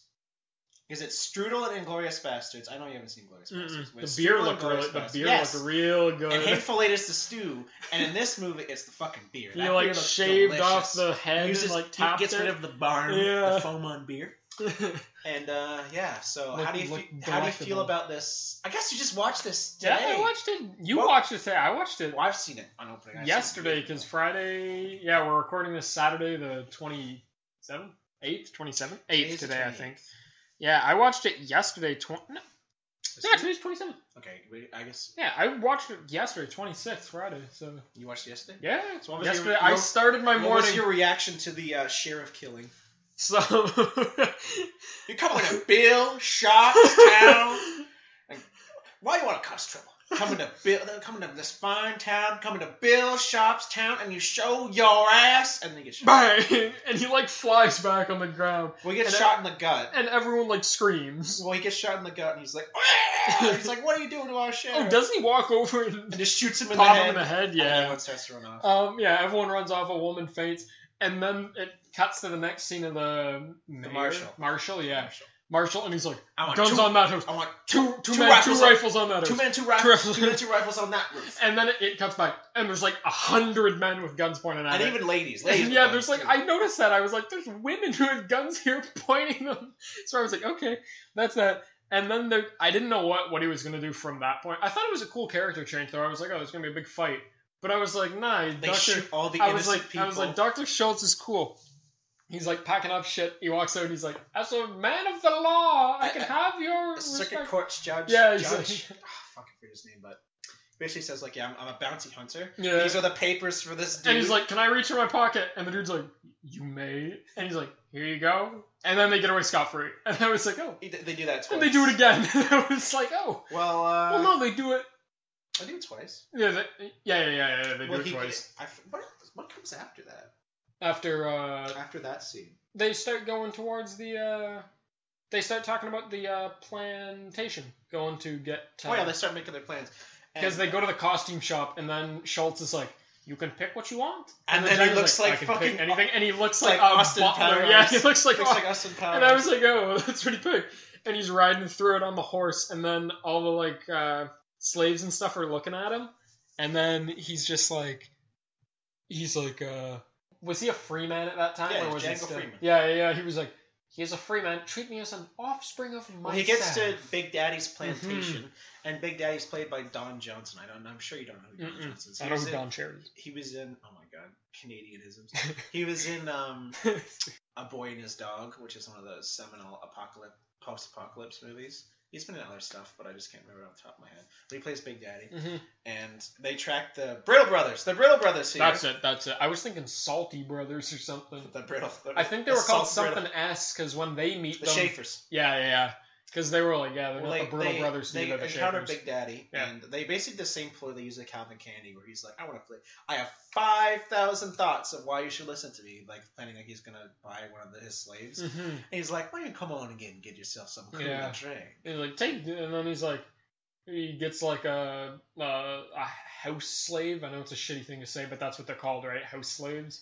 The slave women that were more Virginia? So... What was her name? Well, no, not even that. Like how he said Django's wife was like a house slave. It's like the slave women that like... Well, they aren't even tracking Brunhilde at this point. They're still... Yeah. But they called over that black woman to like give Django a tour of like facilities. That over there is the big house. Yeah. Big Daddy Kodakos is big. Yeah. And then he's like, have you seen these two people? Little Raj, he's not very little. And then he's like, oh, that's right. Ellis and Roger. Sometimes called Little Raj. And then... They might be using a different name. Oh, you mean the Schaefers? Yeah. And then he's like, where are they? And then she's like, he's punishing whatever because she spilled apples. She broke some eggs. Yeah, broke some eggs. That's it. I have the whole everything memorized. I have the fucking like advantage of I've seen this film probably a dozen times. And then... Well, the big guy was Lil Raj, right? I think that was Lil Raj. He had Bible verses. I love this. He's like, he's like, to his shirt. Where are they? And she's like, Well, we go to that tree, and you keep going that Yeah, way. yeah, yeah. So he goes after them, and there's one of the first flashbacks. I like the flashbacks in this movie. Mm-hmm. Yeah, he was Because thinking, they did the same thing. Django Django. Tarantino shoots all his movies on film. So Yeah. they all look really good. And in those flashback scenes, they use a lot of color saturation and Okay. film exposure to make them look different. Like there's that scene. Oh yeah. There's that scene with tone Bruce thing. Dern, like the guy with sunglasses, like his owner before. Mm-hmm. He's like, Oh I yeah, ain't got no yeah, use yeah, for a yeah. nigga with sand. Yeah. And you will sell him cheap. And Yeah, he's like, is that like grit? Is that? yeah, that's what it means. Yeah, okay. But Bruce Dern's been in a lot of other westerns too. He's in, I don't know if he's in spaghetti westerns, but he's in like Hang 'Em High. Mm. He was in The Cowboys with John Wayne. Like he's a big prolific actor. Yeah. And his daughter's Laura Dern. Oh yeah, she's a lady. Yeah, I don't- recognize her I face. don't like Dress Fuck isn't one of those big movies for me, so I don't watch it a lot. But yeah. She's in a lot of. Fault in Our Stars. She's in The Founder, a lot of David Lynch films and stuff. Founder, October Wild. Sky. Hmm. A lot of good stuff. She's good, and Bruce Dern's talented as well. But yes, those flashback scenes are really good, and the one where they explain the backstory of the Riddle brothers, they're whipping Django's wife. Mm-hmm. And he's like, please don't, please.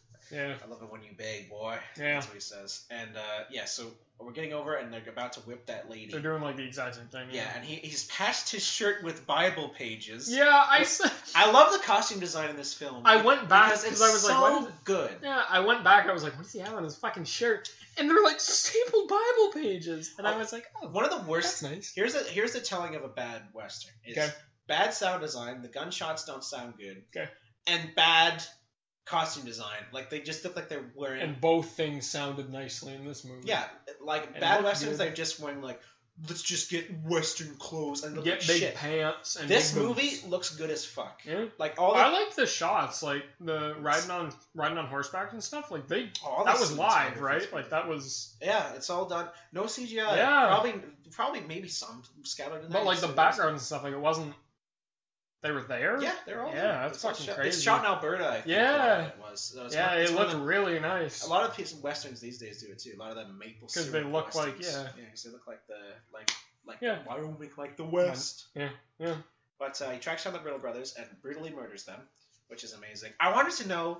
He like shoots the big fat guy like once, and he like looks down at his Bible page And just and falls looks in up, his and like face. falls flat back, and then the other dude's like fumbling with You his gun son of a bitch! and like drops his gun and shit, and then Django just whips him like 50 I want to know how they times. did that, because there's that scene in Django the original where they're Mhm. whipping Maria, Mhm. but you can tell that whip is fake, right? Like it looks like it's just like strands of like just cloth that they're hitting it with. Yeah. Right? But this movie, it looks fucking real. Like it looks real as hell. Yeah. I love movies. Fuck. He whips that dude and he's just like, yo, want to see something? And he fucking just shoots him 6 times in the chest. And then Dr. King shows up and they shoot Ellis Brittle in Oh yeah, in that the was the field. first time you see the sniper, and he's like, his I sharp love. rifle. Okay, let's get on to this. I'm gonna forget if I don't. The banter in this movie, I fucking love. Well, Like- all the dialogue in Tarantino movies is fucking amazing. Well, like that makes characters. Like you can't just have cool characters and not have that shit. Like banter between characters is what makes good characters. Like they were looking at the guy on the trying. He's like, oh yeah, he's over there in the field getting away right now, whatever. And then Dr. Schultz like zeroes in on him and he's like, Django, are you sure that's him? And he's like, yeah, positive, Django. Are you sure that's him?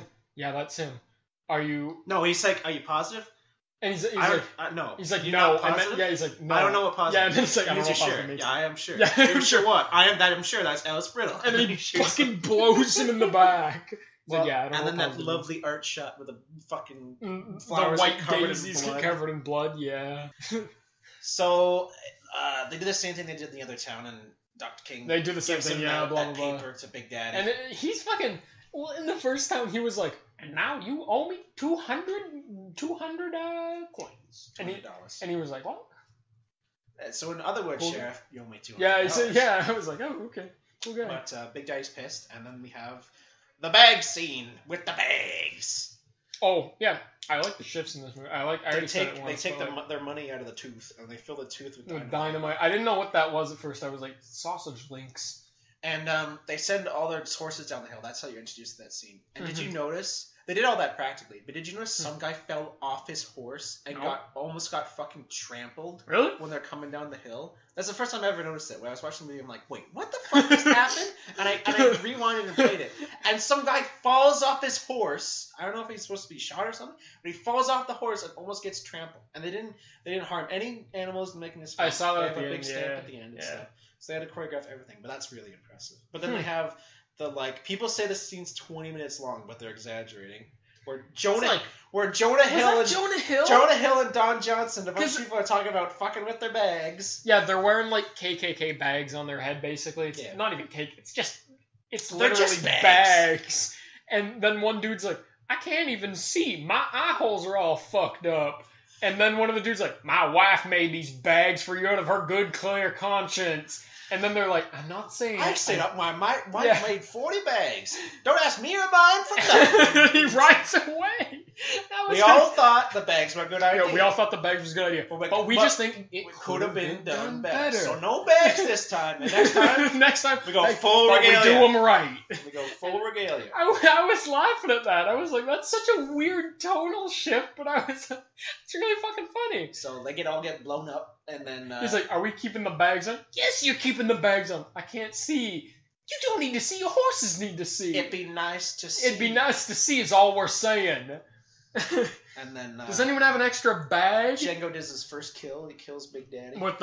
He's like, Big Daddy's getting away, Django. I know. Big Daddy's getting away. I know. I got him.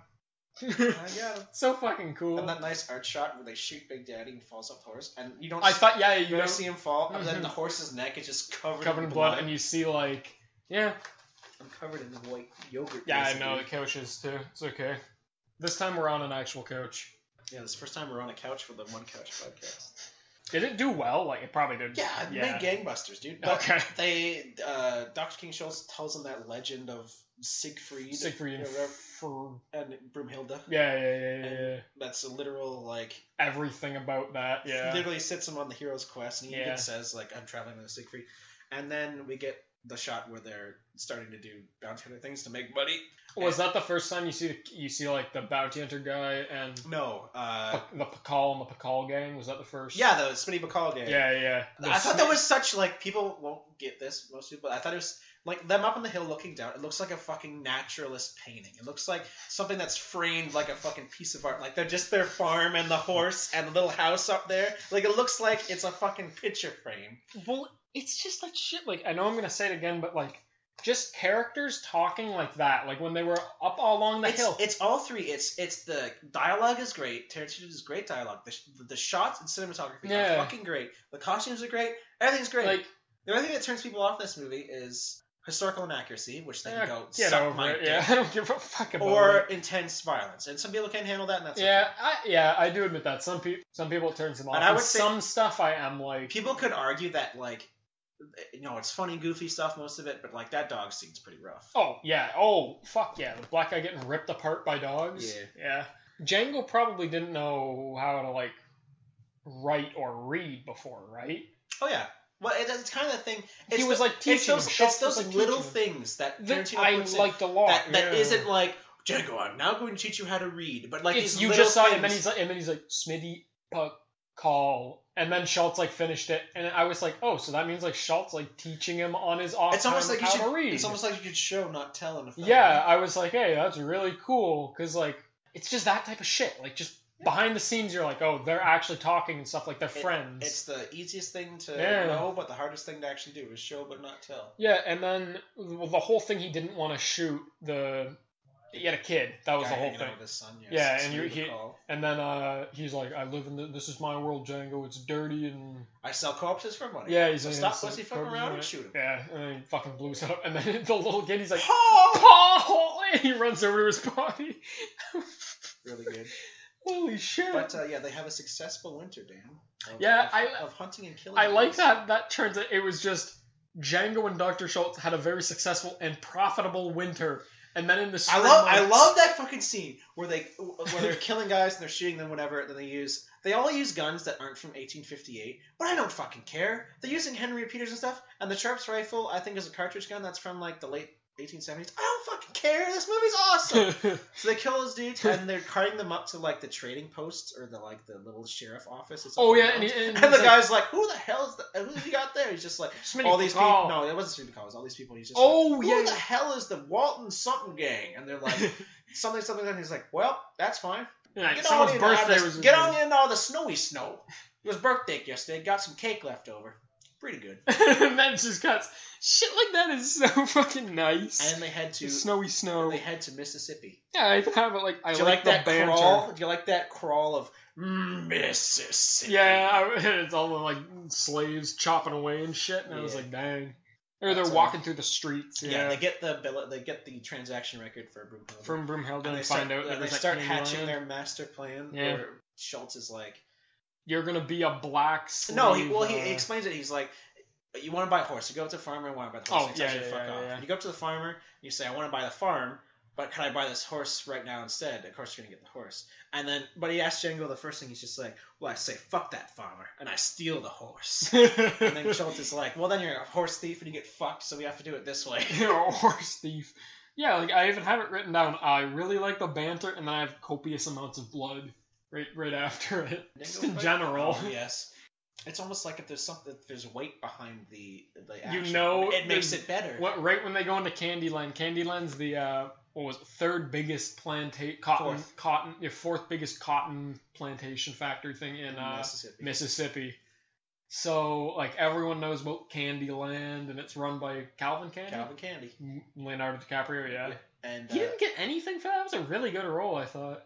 Well, I might not know. People are really iffy. Like, I don't think that Leonardo DiCaprio is as good as a lot of people say. But he is fucking good in this movie. And he tries real hard. I liked it, yeah. So they hatch that plan to pose as, like, Schultz is going to say that he wants to buy a Mandingo, which is like, they make black guys fight to the death. Fight to the death with their hands and then the hammer. And Django's going to be his valet. Yeah. So he's going to be like the guy who helps him buy fighters. Well, yeah, so they get to the Cleopatra Club. Well, that was another thing. Like, Django was like a black slave trader. Even said that he's like a black slave trader is lower than the head house nigga. Yeah, like which is Samuel L. Jackson. Yeah, I really fucking like that. That's what made me think of Afro Samurai too. Is Sam Jackson? Yeah, Sam Jackson. Sam Jackson's fucking scary, even if he's a doddery old ass man. Yeah. You know he's 70 in real life. Holy shit. Yeah, he's an old man.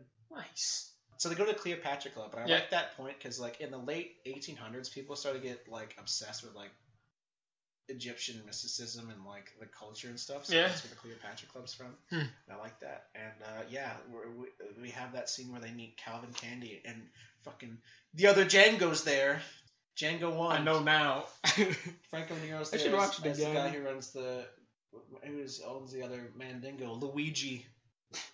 I remember his name. That was the guy who got murdered's name. Really? Yeah. Didn't he get like his eyes poked out? Well, they get in there and they're led up by by Calvin Candy's lawyer Mowgli. Yeah. From the Jungle Book, or Mowgli, or whatever the heck his name is. And Django says that he's basically like a slave because Candy's father paid for his school and stuff. Oh yeah, and then Django was I remember. Sounds like and then he's like, what? Oh, he's just being cheeky. Let's go. Yeah. And they get in there, and of course they try to do pleasantries with Candy and stuff. You can hear like there's these black two men fighting to the death, and then Candy's like, "Fucking kill him!" And he like it looked like he like poked out his eyes. They were fighting, and what was that guy's name? Big Fred, Candy's fighter. I think his name was like Samson. No, Samson was one of the guys they were gonna buy. I think it was Big something. Anyway, it doesn't matter. He breaks Luigi's arm and then gouges his eyeballs out. Yeah, that's what he did. And then he's just like, finish him. He drops a hammer, and then he fucking bashes his head against the ground, and he's like, "Well, it's over." And then Candy gives him a bottle of alcohol, and he's like, "Yeah, tall beer." Yeah, tall beer. Goes to his room. Get a pony to lick his pole. Yeah. Good God. Yes. So, and then he starts talking to Schultz about buying a fighter. I don't know what his name was. But he's not impressed with Schultz, he's impressed with Django. Yeah. And the thing that gets his attention in that scene, and I love this intro to fucking Leonardo DiCaprio's character. He's fun as fuck. Yeah. Everyone in this film is really good, and they're all having lots of fun doing this. What do you want to say about this scene? What do I want to say? Yeah. I don't know. I liked it. You gotta stop me sometimes, because sometimes I just keep I talking. can keep talking. Was Mandingo fighting an actual thing? I have no idea. I've never heard about that with slave shit before. Like, Look it up. I had never heard. Like, I don't even want to look this up. Mandingo fight. Mandingo language. Mandingo fighter. I think there's a Mandingo film just called Mandingo. What does the Huffington Post have to say about this? It says one expert. I bet it wasn't a popular thing if this movie is set like just a couple years before the Civil War. No. It says like they're a slave expert from Huffington Post says. A slave expert from Huffington Post. It says one expert, so expert in something. I bet he's not employed by the Huffington Post. They have him around the office for topics just in like case. This. It says that the very notion that Southerners would send their own slaves off to die is logically flawed, which I never thought of that, but it makes sense. Yeah, I feel like if I typed that in, I would have got... It's a good plot device. Yeah? And it seems it doesn't seem plausible in real life, but it seems plausible based on how horrid these fucking characters are. Yeah, they're pretty fucking bad. Yeah, I just wanted to say that. Of course, Franco Nero played the other Django in the first Django movie we talked about. And then when he goes over to the bar to talk to the other Django, you can hear the Django theme twinkling and like a little tinny piano in the background. You can barely hear it, but it's playing. I said Speck Brothers. That was the two guys in the beginning who were carting around Django. James Renar, I don't know how to say his name. He plays both the Speck brother that gets shot in the head by Schultz, and he plays Butch. Oh. And he plays Butch, Calvin Candy's little like dude with the shotgun. Yeah, with the whole sawed off. I thought he looked the same. Yeah. Dr. King Schultz basically says like, I have $12,000 to buy. Yeah, by top of the line prices. To buy Eskimo Joe. Eskimo Joe. But they don't know about Eskimo Joe then. No, they didn't. And he basically says, come on down with us, and they start the ride off to Candyland, and that's the beginning of the film. Yeah. The beginning of the film takes an hour and 20 minutes. Yeah. It takes about half the movie to get through the beginning of the film. First time. And of course, Calvin's carriage is pulled by this gigantic, huge, beautiful Clydesdale, and everyone else has to ride in shitty little horses behind him. But what do you feel about the convoy scene? That first time when they actually get to Candyland, even though Django's going up to Candyland, going up to it, even you're talking about when Django and them are riding on the horses and stuff going there. Even if Django's with them, all the white people are like, what the fuck's he doing here? And then one of Calvin Candy's men says something to him. Was it Walton Goggins? The fat guy, and then Django pulls him off his horse and breaks his collarbone. Yeah, pulls him off the horse. He says something. I think I was reading this. I think Yul Brynner did that in Magnificent Seven. A lot of stuff in this film is. Here's the thing with Tarantino is he borrows from a lot of movies, but he does it in a way where it makes you think it's really original and fits in. It's not like a reference. That really sticks out. He does that really well. But yeah, and he immediately antagonizes Walton Goggins, which is the pulls him off his horse, breaks his collarbone. Yeah, well, he does that to that guy, but he immediately antagonizes Walton Goggins, which is the main dude who is gonna cut his nuts off.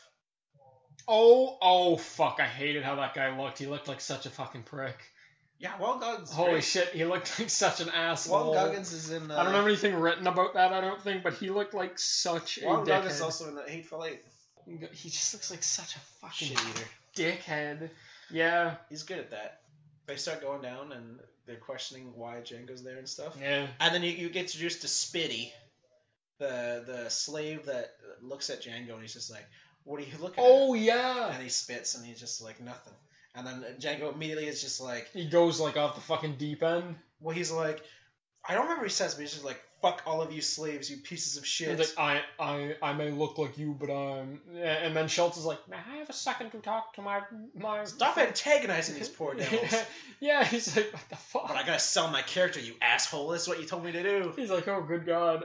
And he tells Django at that point that he's found out that Broomhilda is at the plantation for sure, which is good. There's the German-speaking slave, yeah. Yeah, and he gets into the carriage and they go back, and all this way... Calvin Kennedy's really impressed with Django. Yeah, he's looking like a nice man. But they get to the Woodman.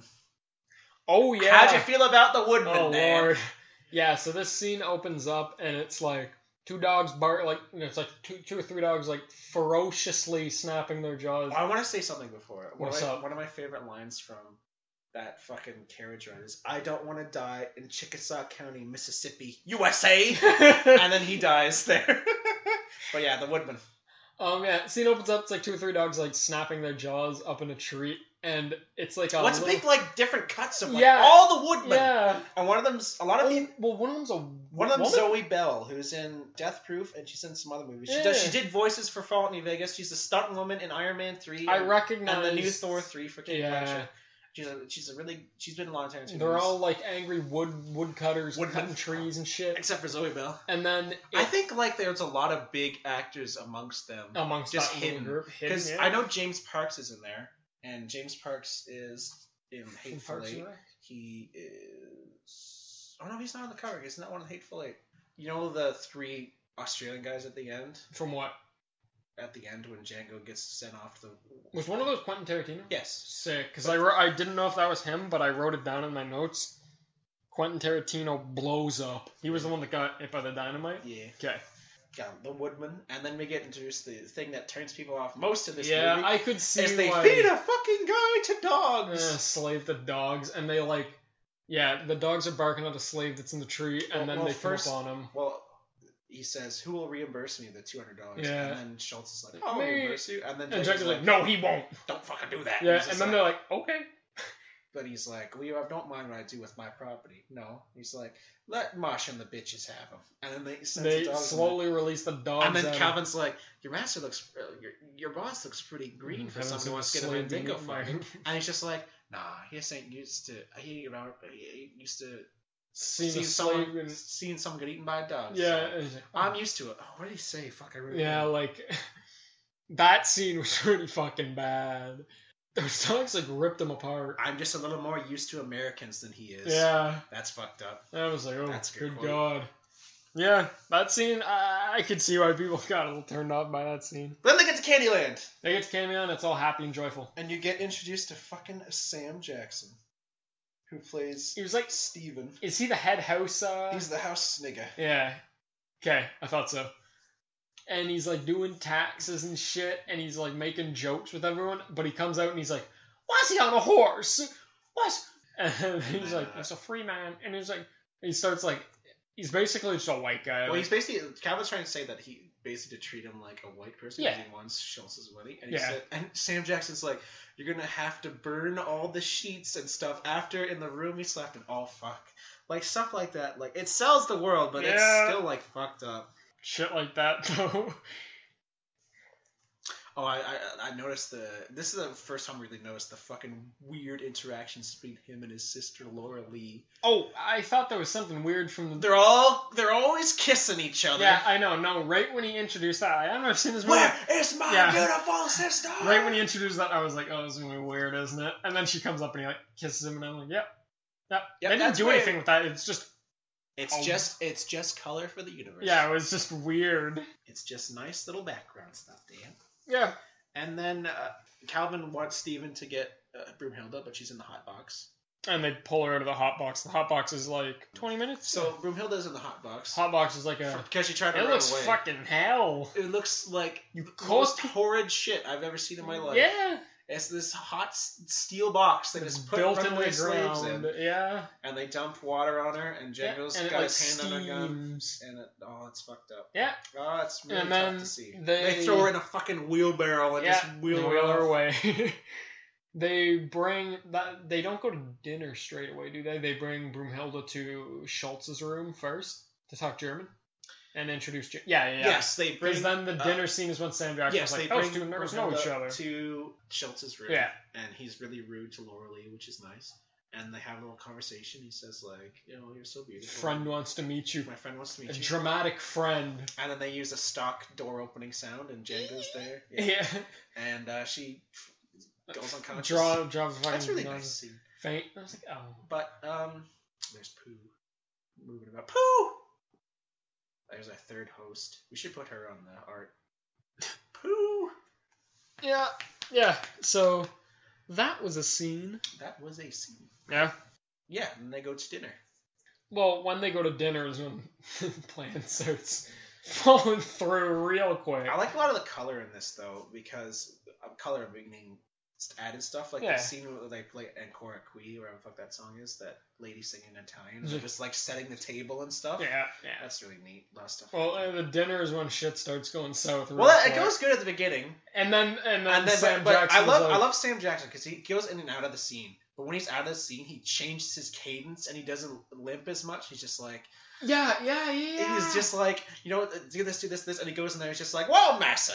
Yeah, like let's do this, and he just totally plays it up to Calvin and the rest of them. Just interesting. Yeah, because that scene is when Sam Jackson is realizing like Django knows or Brunhilde knows Django. They keep looking at each other, and then he pulls.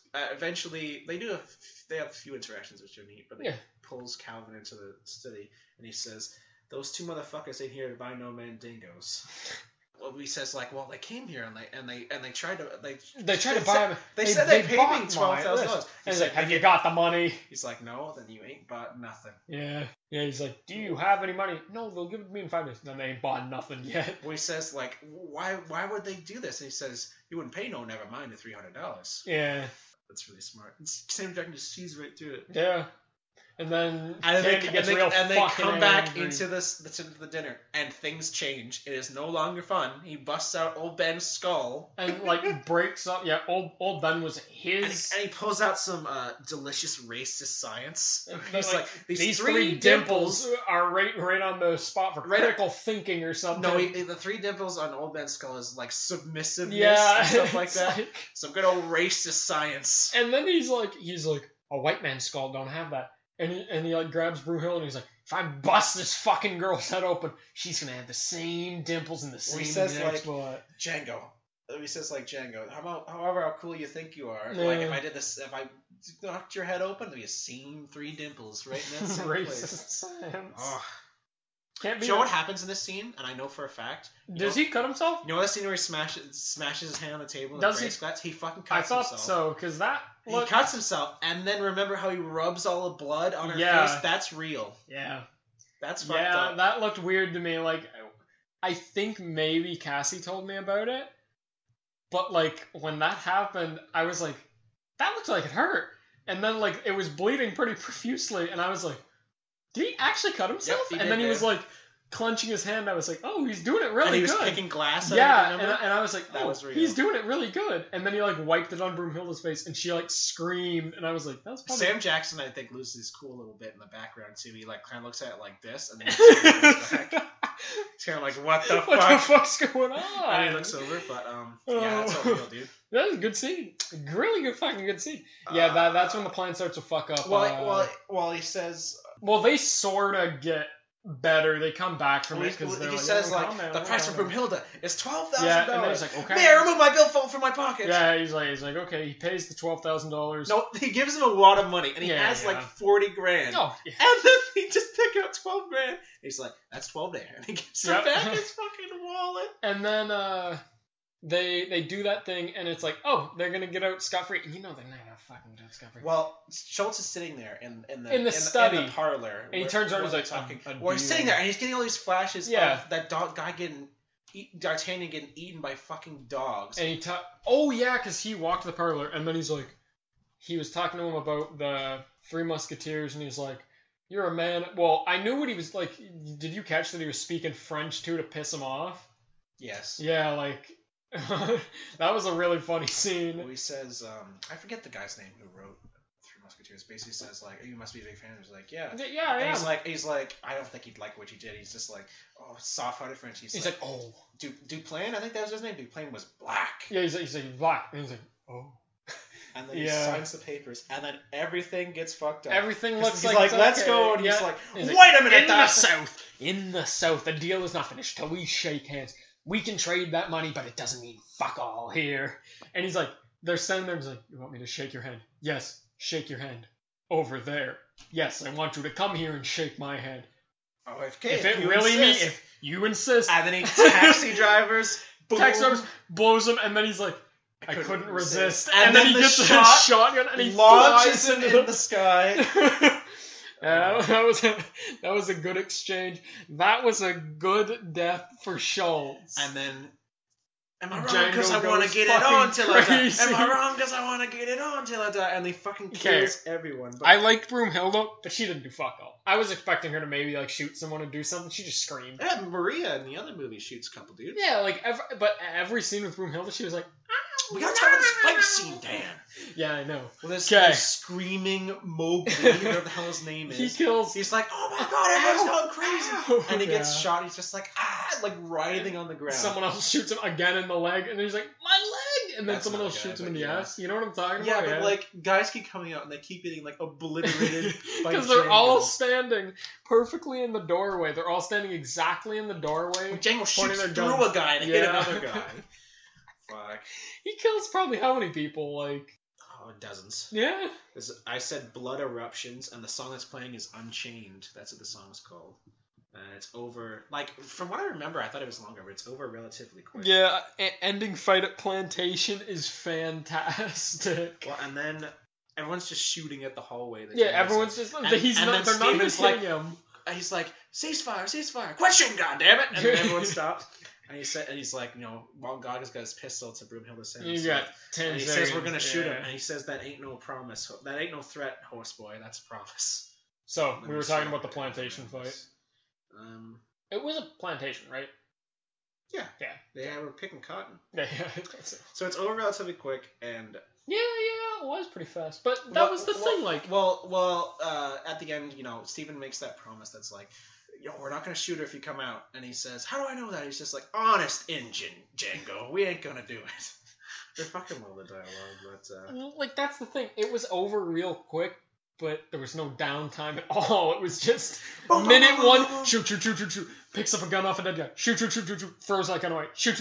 There was no downtime. So he in gets this fight. captured, and the fucking smash cut from that scene is fucking Jamie Foxx hanging from scene with his nuts hanging out and his dick just there.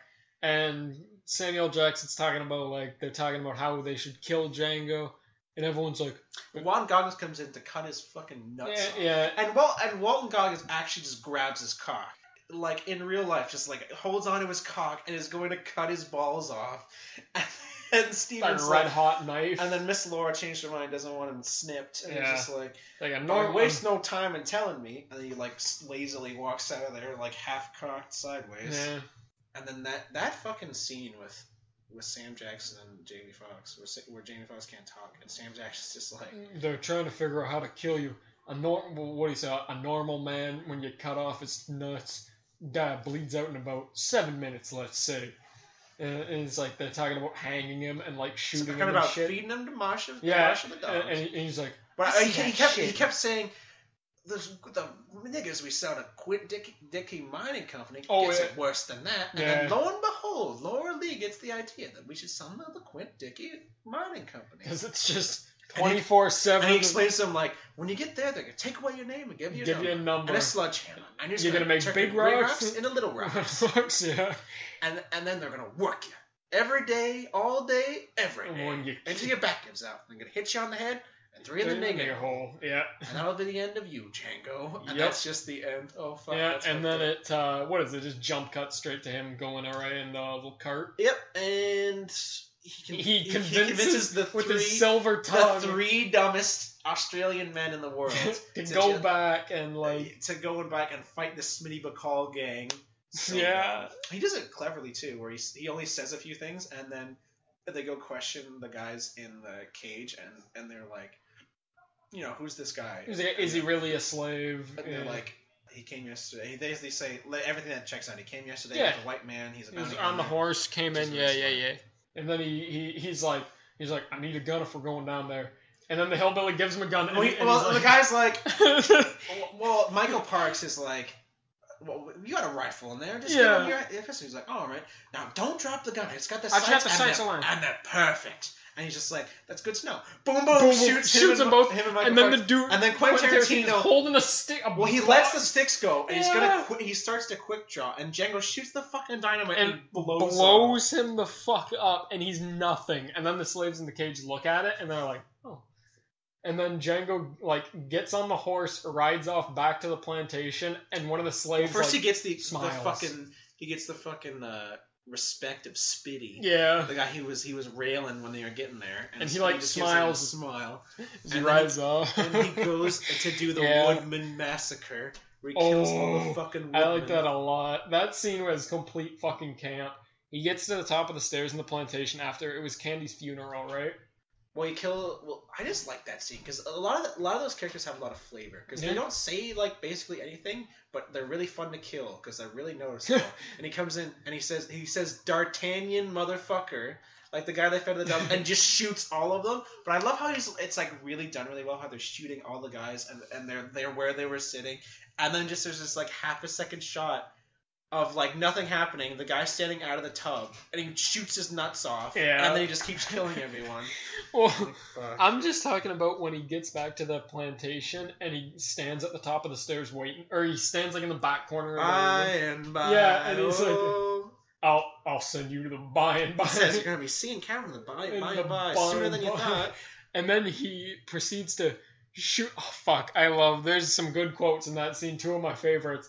He shoots everyone, and then he's like... Well, he shoots one guy a couple times, and he's like... one guy was going to cut his nuts off. Your hand on my... And shoots him in the dick. He says, the Django, you black son of a bitch. And he says, the D is silent.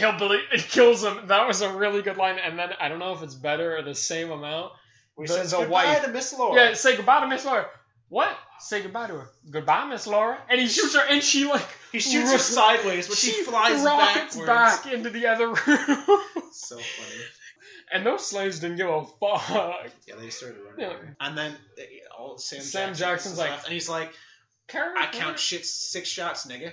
I count 2 guns, nigga. And he's like, you said you've seen you've been in here. Well, at this point, Sam Jackson like lets his cane fall. And he stands up straight, and he's fine. Yeah, he's perfectly fine. And he's just like you've seen niggas die a lot of ways. 7 or 8. You never mentioned kneecapping. Shoots boom, boom. He's like, starts to freak out. And then everything that came out of Calvin Kennedy's mouth was horseshit, except for one thing. I am that one nigga in 10,000.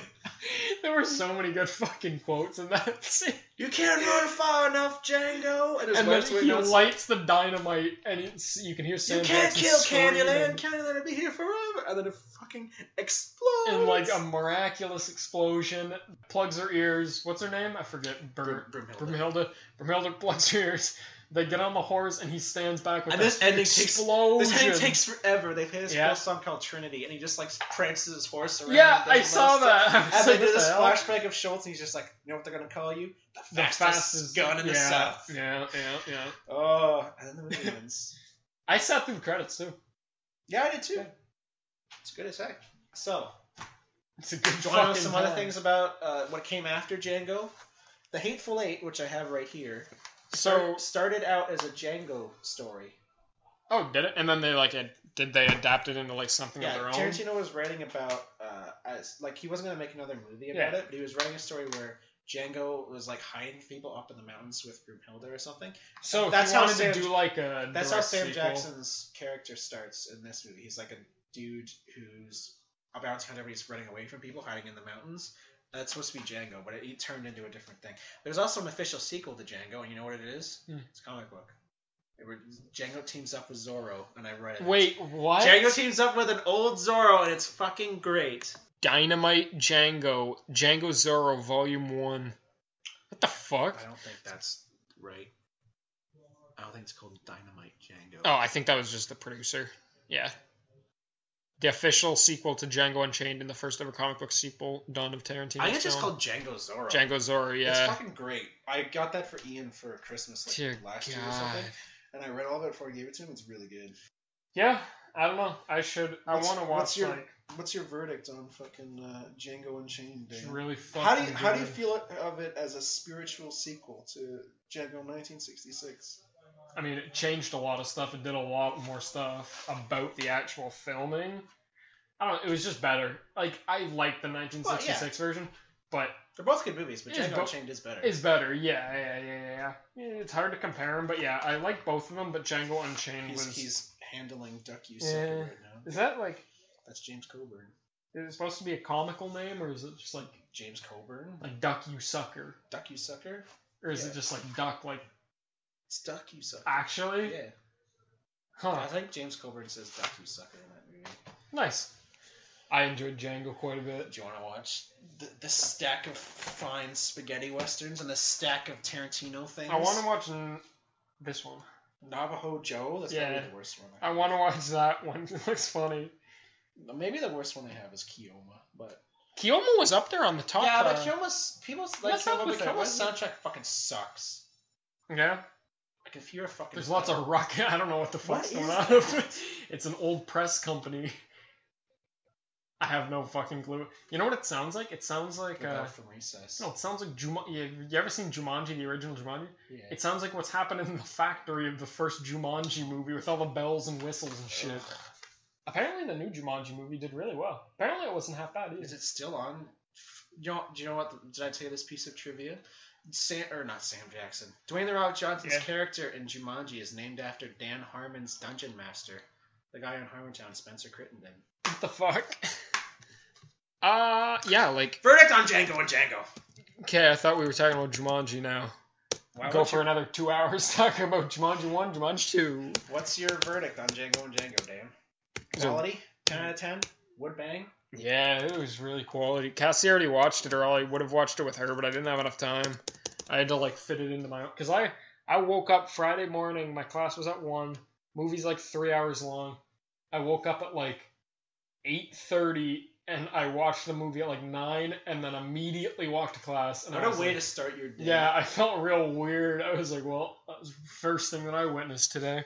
I bet that colored the rest of your day. Yeah, made me weird. Yeah. Really good movie. How do you feel, I don't know, about themes? Do you think they carry them out well? Race and violence? I think the rate, like, obviously, it's not white people and Mexican people, it's black people. It was more, like, timely, though. Like, people from our generation and stuff, when you think of, like, slaves and stuff, you're not, like, Mexican people and white people. They weren't really making, like... I bet they were making, like... They were making stuff, like... In the 60s stuff, they're making, like, In the Heat of the Night and stuff like that. Yeah. They weren't really dealing with, like... Like, actual slavery, yeah. No, I thought it was good. It improved on... I don't think it, like, did anything worse. I think it improved on everything. Yeah, really good sequel. Well, I like both these movies. I picked them and I wanted you to watch them, so... Now that we've done that... I watched them both. I hope you all there in YouTube land enjoyed them, too. Watched them along with us. Yeah.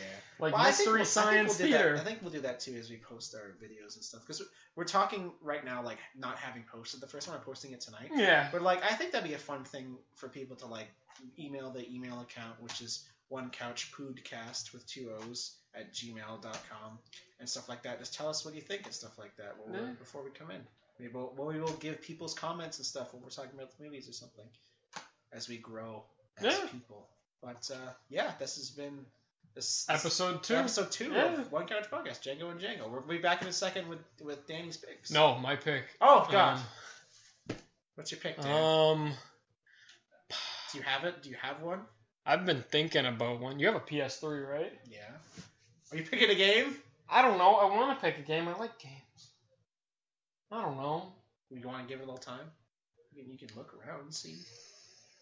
Let's pause it. Let's pause and have you think about it. Okay. We'll pause. We don't have. Do we have to tell them for the next episode? Yeah, we do. Secret? We're just gonna pause. You're gonna pick. Okay. I'm gonna cover this up. Okie dokie. Are we recording now? Yeah, we're good again. Okay. So, what have you picked for the episode, Dan? My pick took a whole 1 minute real time to figure out. So for next week, for the next episode, if you want to participate in the non-discussion. What would you pick, Dan? What am I going to watch? I started by looking at games. I was looking at Infamous, I like Infamous 1. Infamous 1 is probably one of my favorite But what games. are we doing, Dan? We're doing Afro Samurai. Is it a film? It's a little TV series, if I remember, 6 episodes. Can you do a quick Googling just to make sure? Yeah, there's a movie as well, but it's not long. It's not like a long thing. We're watching... It's not like a 32 episode anime. Oh, so... Get ready though, one time, ladies and gentlemen. We're going to be talking about JoJo's Bizarre Adventure one time. Oh, God. That's a thing we're going to be fucking down for, because I love JoJo's Bizarre Adventure. So just do this at Google and see what I need to watch and stuff. Yeah, 2007. Is it a movie? Just the movie? There's this, and then there's a movie called Afro Samurai Resurrection. So we're just watching the series. Yeah, we're gonna watch many 5 episodes, Okay, yeah, we and can they're watch that. I think 45 minutes Oh, I apiece can or watch that something. then. No, they're not bad Is it at nice all. and violent? It's so fucking. Should I watch the dub or the sub? It's American made. Oh, okay. Well, I'll Yeah. watch that then. So And then there's a movie. We're gonna watch the movie as well. It's called Afro Samurai Resurrection. What's going to be the title of the 3rd episode? One Couch episode 3. One Couch episode 3. Afro Fun Times. Sounds alright to me. All right, Afro Cassie can draw me with a big afro. And me with a You know, the samurai sword. Alright. Ooh, okay. Cassie, note when you listen to this, draw me with a teddy bear head. I guess I'll get that after I watch the film. I don't Anyway, think this she has knows. been the second episode of One Couch Podcast, Django and Django. Hope you guys are liking it. I'm Yeah. liking doing it. Yeah, Hanging out I'm with having Dan, fun. But we'll see you next time. Any parting words, Dan? Thanks for listening, ladies and gentlemen. Bye!